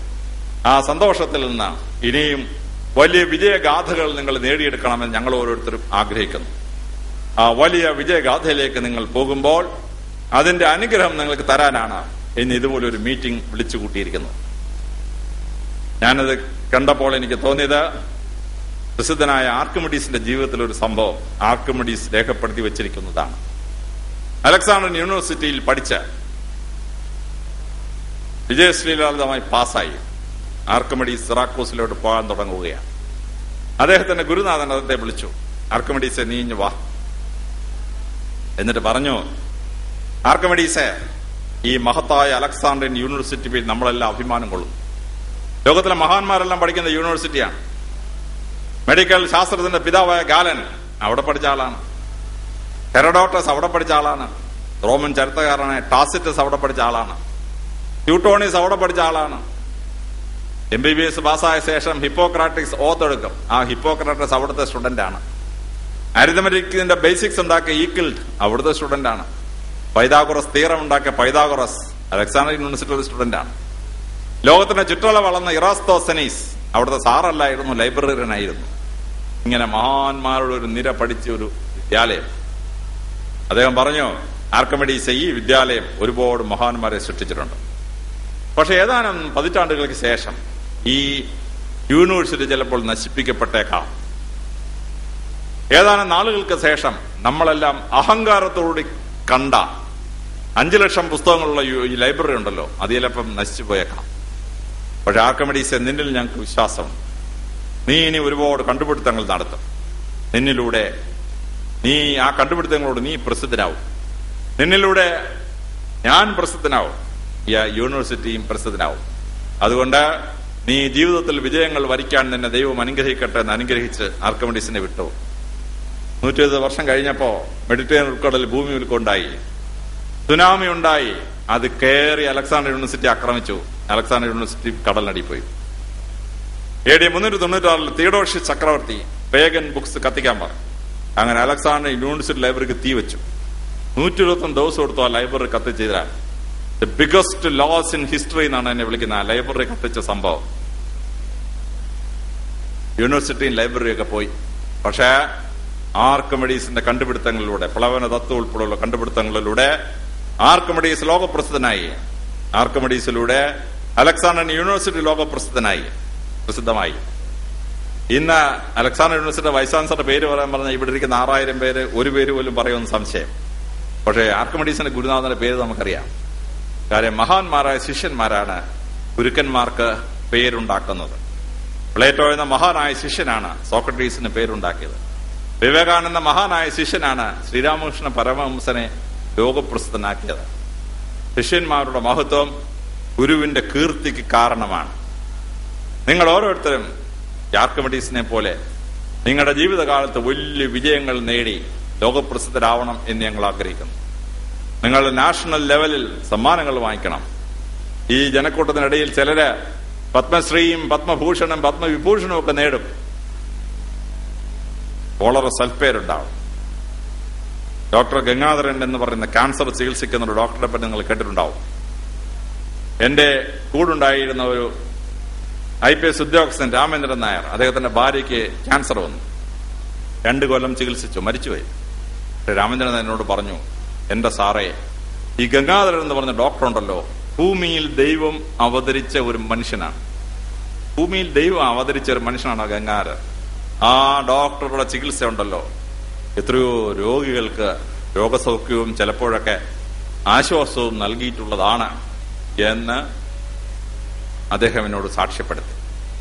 നിങ്ങളിൽ ചിലര് ഡോക്ടർ ഗംഗാധരനെ പോലെയും നിങ്ങൾ ചിലര് ഡോക്ടർ പയ്യെ പോലെയും ഒക്കെ പ്രസിദ്ധരാവും. നിങ്ങളുടെ കൈപുണ്യം ലോകം മുഴുവൻ അറിയപ്പെടും. അന്ന് നിങ്ങളുടെ രോഗികളിൽ ആരെങ്കിലും ഒരാൾ നിങ്ങളെപ്പറ്റി സാക്ഷ്യപ്പെടുത്തുന്നു, നിങ്ങൾ ഈശ്വരൻ ഭൂമിയിൽ അവതരിച്ച ഒരു ഡോക്ടറാണ് എന്ന് സർട്ടിഫൈ ചെയ്യുന്നോ, അന്നാണ് നിങ്ങൾ ലോകം തിരിച്ചറിയുന്ന മനുഷ്യരായിത്തീരുന്നത്. അത് പരീക്ഷ മാത്രം ജയിച്ചുകൊണ്ടൊരു കാര്യമില്ല. നിങ്ങൾക്കൊക്കെ ഈശ്വരന്റെ അംശം ദൈവം തന്നിരിക്കുകയാണ്. എഞ്ചിനീയേഴ്സ് ആവുന്ന നിങ്ങൾ ചിലര് വലിയ വലിയ പാലങ്ങളും വലിയ വലിയ കെട്ടിടങ്ങളൊക്കെ ഉണ്ടാക്കും. അതിന്റെ ഇനാഗുറൽ സ്റ്റോണിൽ എഴുതി വെച്ചേക്കും, the building was constructed by so and so. നിങ്ങളുടെ പേരുണ്ടാവും. ആ കെട്ടിടം ചിലപ്പോൾ കുറച്ചു കാലം കഴിയുമ്പോൾ തകർന്നു പോകും. പക്ഷേ ആ ഫൗണ്ടേഷൻ സ്റ്റോൺ ചിലപ്പോൾ ലോകത്തിൽ നിലനിൽക്കും നൂറ്റാണ്ടുകളോളം. അങ്ങനെ നിങ്ങളുടെ പേര് ചരിത്രത്തിൽ കൊത്തപ്പെടുമ്പോൾ അത് നിങ്ങളുടെ മാതാപിതാക്കൾക്കും ഗുരുക്കന്മാർക്കും വലിയ സന്തോഷം തരുന്ന ഒന്നാണ്. നിങ്ങൾ പരീക്ഷയിൽ ജയിച്ചതിനേക്കാൾ PC തോമസ് മാഷുമൊക്കെ സന്തോഷിക്കുന്നത് നിങ്ങളുടെ ഒരാൾക്ക് അതുപോലെ ഒരു വലിയ സ്ഥാനം ലഭിക്കുമ്പോഴാണ്. 1600 കൊല്ലത്തിനു മുമ്പ് തിരുവള്ളൂർ എന്നൊരു സന്യാസി ഭൂമിയിൽ ജീവിച്ചിരുന്നു. അദ്ദേഹത്തിന് 1330 മൊഴി മുത്തുകളാണ് തിരുക്കുറൾ എന്ന് പറയുന്ന പുസ്തകം. ആ തിരുക്കുറൾ എന്ന പുസ്തകത്തിൽ എന്നെ ഏറ്റവും ആകർഷിച്ച ഒരു ശ്ലോകമാണ്. തമിഴ് ഭാഷയിൽ അത് ചൊല്ലി അത് വ്യാഖ്യാനിക്കാൻ ഞാൻ ആളല്ല. പക്ഷെ അതിന്റെ ട്രാൻസ്ലേഷൻ വായിക്കുമ്പോൾ മനസ്സിലാവുന്ന ഒരെണ്ണമാണ്. ഒരാൾ വന്ന് തിരുവള്ളൂരോട് ചോദിച്ചു, ഭൂമിയിൽ മനുഷ്യന് ഏറ്റവും സന്തോഷമുണ്ടാകുന്ന എപ്പോഴാണ്? തിരുവള്ളൂർ പറഞ്ഞു, ലോകത്തിലെ ഏറ്റവും വലിയ സന്തോഷം അമ്മമാർക്ക് ദൈവം റിസർവ് ചെയ്തിട്ടുള്ള ഒരു സന്തോഷം. ഒരമ്മ ഒരു കുഞ്ഞിനെ ഗർഭം ധരിച്ച് 10 മാസം ചുമന്നുകൊണ്ട് നടന്ന് വേദനയോടുകൂടി പ്രസവിച്ച് കുട്ടിയെ വളർത്തി വലിയ ആളാക്കി നാട്ടുകാർക്ക് അഭിമാന ഭാജനമായ കുഞ്ഞ് റോഡെ നടന്നു പോകുമ്പോൾ ആളുകൾ ചോദിക്കുന്നു, ഇതാരുടെ മകനാണ് മകളാണെന്ന് ചോദിക്കുമ്പോൾ ഇത് ഇന്ന അമ്മയുടെ മകനാണ് മകളാണെന്നൊക്കെ നാട്ടുകാർ അഭിമാനപൂർവ്വം പറയുന്നത് ഒരു അമ്മ കേൾക്കുമ്പോൾ ആ അമ്മയ്ക്കുണ്ടാകുന്ന സന്തോഷമാണ് ഭൂമിയിലെ ഏറ്റവും വലിയ സന്തോഷം. തിരുവള്ളൂർ പറയുന്നു, 10 മാസം ഗർഭം ചുവന്നുകൊണ്ട് നടന്ന കഷ്ടപ്പാടുകളും വേദനയോടുകൂടി രക്തമൊഴുക്കി നടത്തിയ പ്രസവ വേദനയും, എത്രയോ രാത്രികൾ കുഞ്ഞുറങ്ങുമ്പോൾ രാത്രികൾ ഉറക്കമുളച്ച് കുഞ്ഞിനെ ശുശ്രൂഷിച്ച ഉറക്കമുളത്ത രാത്രികളുടെ കഷ്ടപ്പാടുകളും, കുഞ്ഞിനെ മലമൂത്ര വിസർജനമെടുത്ത് കുഞ്ഞിനെ വളർത്തിയ ആ ദുഃഖങ്ങളും ഒക്കെ ഒരമ്മ ഒരു സെക്കൻഡ് കൊണ്ട് മറക്കുകയും ലോകത്തിലെ ഏറ്റവും വലിയ സന്തോഷം അനുഭവിക്കാൻ ഇടവരികയും ചെയ്യും. ശങ്കരാചാര്യർ മരിക്കുന്നതിന് മുമ്പ് അമ്മയ്ക്ക് ഈശ്വര ദർശനം കൊടുത്തു. ബ്രഹ്മാവിഷ്ണു മഹേശ്വരന്മാരെ കാണിച്ചു. പക്ഷേ അതിനു മുമ്പ് ശങ്കരാചാര്യർ പ്രസിദ്ധമായൊരു സ്തോത്രം ചൊല്ലി. മാതൃസ്തോത്രം അല്ലെങ്കിൽ മാതൃസ്തുതി എന്നാണ് അതിന്റെ പേര്. നിങ്ങൾ ആരെങ്കിലും ആ ശ്ലോകം വായിച്ചിട്ടില്ലെങ്കിൽ, ഇത് മാതൃസ്തോത്രം വായിച്ചിട്ടില്ലെങ്കിൽ അതൊന്ന് വായിക്കണം. ശങ്കരാചാര്യർ പറയുന്നു, ഒരമ്മ ചെയ്ത നല്ല കാര്യങ്ങൾക്ക് പ്രതിഫലം ഒരു ജന്മം കൊണ്ടല്ല, പ്രസൂതം വരാൻ പോകുന്ന നിരവധി ജന്മങ്ങൾ കൊണ്ട് പോലും ഒരമ്മ ചെയ്തതിന് പ്രതിഫലം കൊടുക്കാൻ ഒരു മകനും കഴിയില്ല. അവൻ ചക്രവർത്തി ആയാലും കൊള്ളാം, കോടീശ്വരനായാലും കൊള്ളാം എന്നാണ്. അപ്പോൾ തിരുവള്ളൂർ പറയുന്നു, ലോകത്തിലെ ഏറ്റവും വലിയ സന്തോഷം അമ്മയ്ക്കുള്ളതാണ്. രണ്ടാമത്തെ വലിയ സന്തോഷം ഗുരുക്കന്മാർക്കുള്ളതാണ്. ഒരു ഗുരു ഒരു ശിഷ്യനെ അല്ലെങ്കിൽ ശിഷ്യയെ എടുത്ത് പഠിപ്പിച്ച് പണ്ഡിതയാക്കി ലോകത്തിന് അഭിമാന ഭാജനമായ കുഞ്ഞ് റോഡിൽ നടന്ന് പോകുമ്പോൾ അവിടെ അവനെ നോക്കി ആളുകൾ ചോദിക്കുന്നു, ആരുടെ ശിഷ്യയാണെന്ന് ചോദിക്കുമ്പോൾ ഇതൊക്കെ ഇന്ന ഗുരുവിന്റെ ശിഷ്യയാണ് എന്ന് നാട്ടുകാർ അഭിമാനപൂർവ്വം പറയുന്നത് ഒരു ഗുരു കേൾക്കുമ്പോൾ ആ ഗുരുവിനുണ്ടാകുന്ന സന്തോഷമാണ് ഭൂമിയിലെ ഏറ്റവും വലിയ രണ്ടാമത്തെ സന്തോഷം. ഇവിടെ ഇരിക്കുന്ന പരമേശ്വരൻ സാറിന്റെ മുമ്പില് എത്രയോ ആയിരക്കണക്കിന് ഡോക്ടർമാരും എഞ്ചിനീയർമാരും തലകുനിക്കും. കാരണം അത്രയും പേർക്ക് ഗുരുഭൂതനാണ് അദ്ദേഹം. എന്ന് പറഞ്ഞതുപോലെ ഗുരുക്കന്മാർക്ക് രണ്ടാമത്തെ വലിയ സന്തോഷമാണ്. ഇവിടെ ഇരിക്കുന്ന 16,000 വരുന്ന ഈ വലിയ വിജയശീലാളിതരായ നിങ്ങൾ ഓരോരുത്തരും നിങ്ങൾ ജീവിതത്തിൽ നിങ്ങളുടെ പ്രൊഫഷനിൽ വളരെ മിടുക്കരായി തീരുകയും അതിനുശേഷം നിങ്ങളുടെ ജീവിതത്തിൽ നിങ്ങൾ വിജയം വരിച്ച് വലിയ വലിയ പത്മഭൂഷണോ നൊബൽ സമ്മാനമോ ഒക്കെ നേടി ഈ രാജ്യത്തിനും ഈ നാടിനും അഭിമാന ഭാജനങ്ങളാവുമ്പോൾ അത് കണ്ട് നിങ്ങളുടെ മാതാപിതാക്കൾക്ക് ലോകത്തിലെ ഏറ്റവും വലിയ സന്തോഷം കൊടുക്കാൻ നിങ്ങൾക്കിടയാവട്ടെ എന്ന് ഞാൻ പ്രാർത്ഥിക്കുന്നു. നിങ്ങളുടെ ഗുരുക്കന്മാർ നിങ്ങൾ വലിയ നിലകളിലെത്തുന്നത് കണ്ടിട്ട് ടി.സി. തോമസ് മാഷും നിങ്ങളെ കോളേജിൽ പഠിപ്പിച്ച സാറന്മാരും ഉൾപ്പെടെ നിങ്ങളുടെ ഗുരുഭൂതന്മാർക്ക് ലോകത്തിലെ രണ്ടാമത് വലിയ സന്തോഷവും കൊടുക്കാൻ നിങ്ങൾക്ക് ഈശ്വരൻ അനുഗ്രഹം തരട്ടെ എന്ന് ഞാൻ പ്രാർത്ഥിക്കുന്നു. ഇന്ന് ഞാൻ ജീനിയസ് 17 പ്രസംഗിക്കാനുള്ള ആളാണ്. ടി.സി. തോമസ് മാഷിന് നിർബന്ധം കാരണം ആ പരിപാടി ക്യാൻസൽ ചെയ്തിട്ടാണ് ഞാൻ വന്നത്.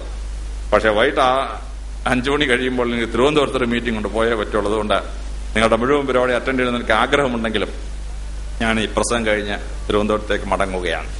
വിജയശീലാളിതരായ നിങ്ങൾക്ക് ഈശ്വരനും നിങ്ങളുടെ മാതാപിതാക്കളും തന്ന വലിയ അനുഗ്രഹങ്ങൾക്ക് നന്ദി പറയുകയും നിങ്ങളുടെ ജീവിതം കൊണ്ട് അതിന് മറുപടി കൊടുക്കുകയും വേണം. ഞാൻ ഫ്രാൻസ് ഓഫ് അസീസി പറഞ്ഞ പ്രസിദ്ധമായൊരു വാക്യം ഉദ്ധരിച്ചുകൊണ്ട് അവസാനിപ്പിക്കുകയാണ്. വിശുദ്ധന്മാരുടെ വിശുദ്ധൻ എന്ന് വിളിക്കപ്പെടുന്ന ഇപ്പോഴത്തെ മാർപ്പാപ്പയ്ക്ക് നാമഹേതുകനായ മഹാനായ സന്യാസിയാണ് ഫ്രാൻസ് ഓഫ് അസീസി. ആ ഫ്രാൻസ് ഓഫ് അസീസി പറയുന്നു, our life is A gift by God to man, but what we do with this life is our gift to God. ദൈവം നമുക്ക് തന്ന വലിയ ദാനമാണ് ആരോഗ്യമുള്ള ശരീരവും നമ്മുടെ ബുദ്ധിശക്തിയും നമ്മുടെ ജോലിയും എല്ലാം. Our life is A gift by God to man, but what we do with this life, ഈ ജീവിതം കൊണ്ട് നമ്മൾ ഈ ഭൂമിയിൽ എന്ത് ചെയ്യുന്നു എന്നുള്ളത് ഫ്രാൻസ് ഓഫ് അസീസി പറയുന്നു, it is our gift to God. അപ്പോൾ ദൈവം നിങ്ങൾക്ക് വലിയ അത്ഭുതങ്ങൾ തന്നു. ഈ വലിയ കഴിവുകൾ ഉപയോഗിച്ച് ഫ്രാൻസ് ഓഫ് അസീസി പറയുന്നത് പോലെ ഈ സമൂഹത്തിനും ദൈവത്തിനും തിരിച്ച് അത് ദാനമായി കൊടുക്കാൻ നിങ്ങളുടെ പ്രതിഭ നിങ്ങൾക്ക് അനുഗ്രഹം തരട്ടെ, ഈശ്വരൻ നിങ്ങളെ അനുഗ്രഹിക്കട്ടെ എന്ന് പ്രാർത്ഥിച്ചുകൊണ്ട് എന്റെ ഈ എളിയ വാക്കുകൾ ഞാൻ ഉപസംഹരിക്കുന്നു.